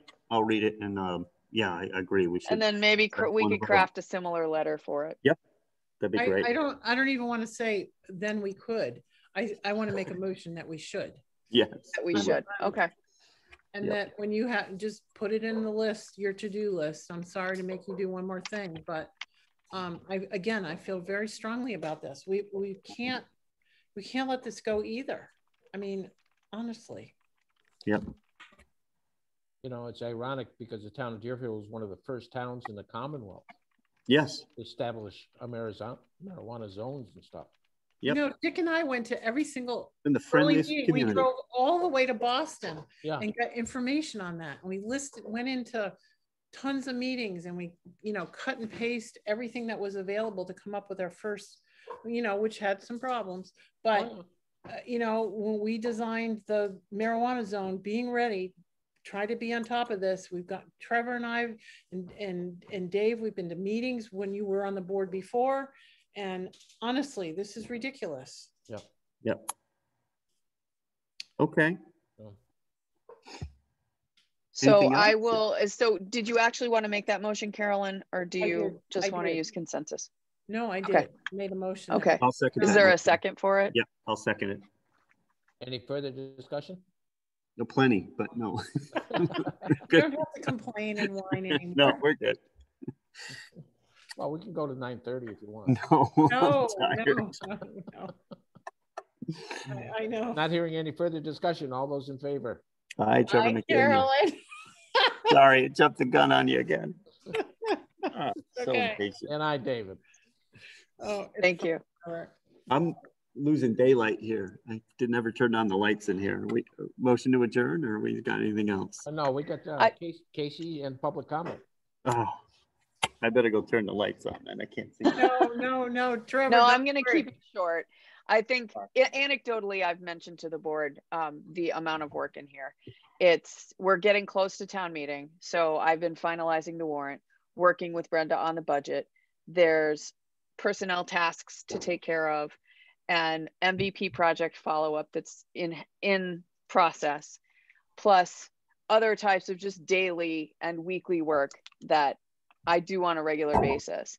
But there's other projects that are starting to come across the desk, and they're related to building things and, you know, just solving problems that come up on a regular basis.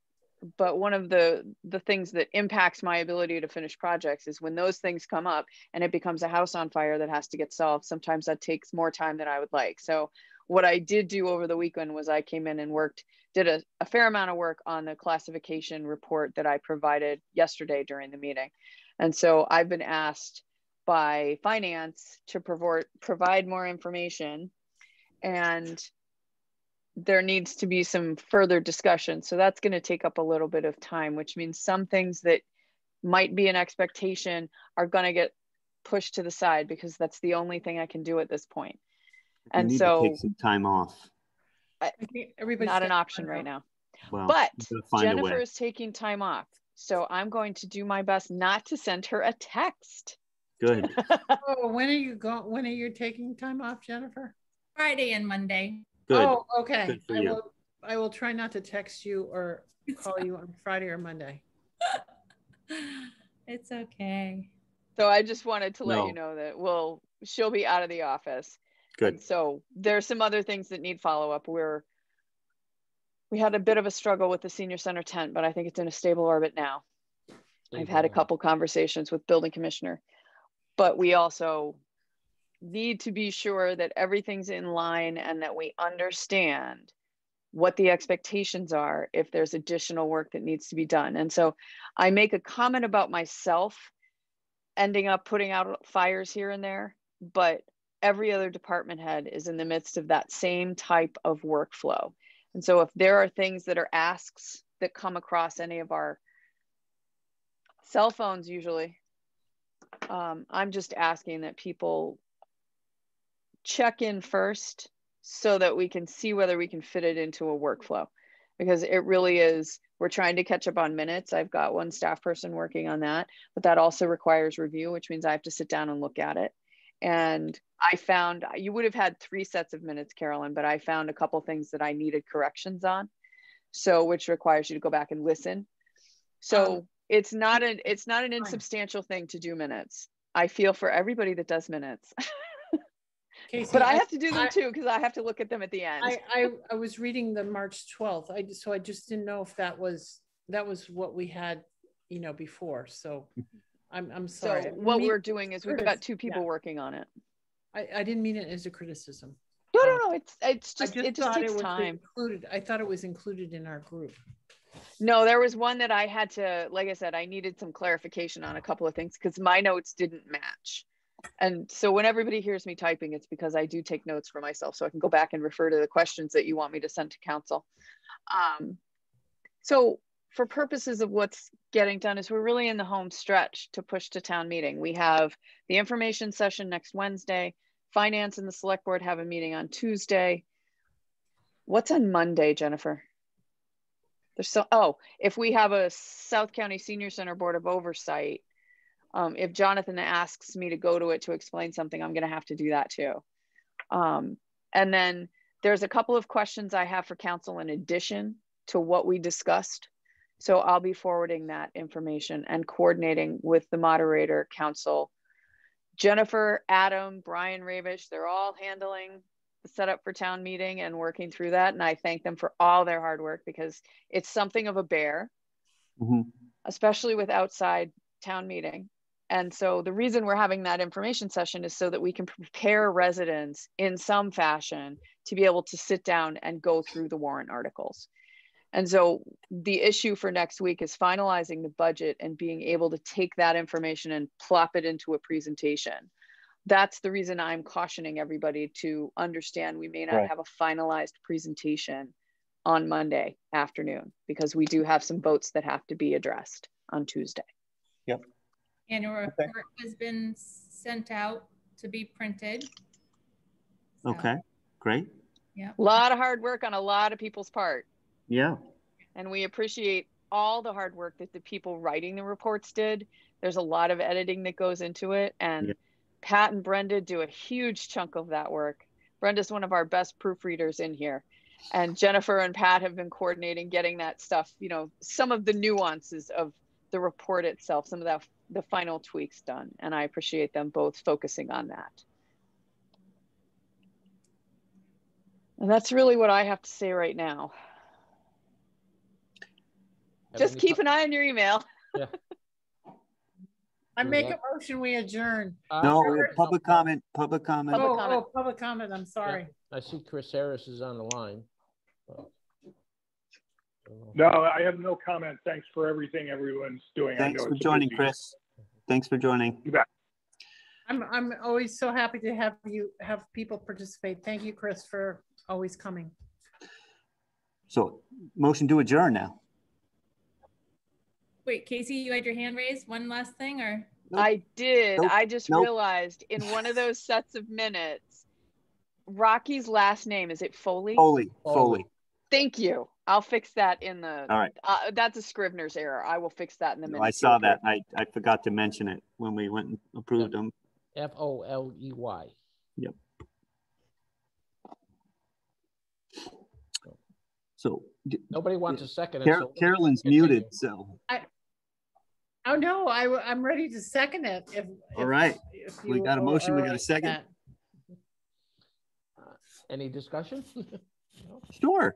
Good. Let's turn on the lights. I can't see anything in here. Hi, Carolyn. Hi, Carolyn. Hi, Trevor McDaniel. Hi, Dave Wolfram. Good night, everybody. Thank you. All right. Thank you. Thank you. Bye-bye, you guys. Have a nice night. You too. Thank you. Good night.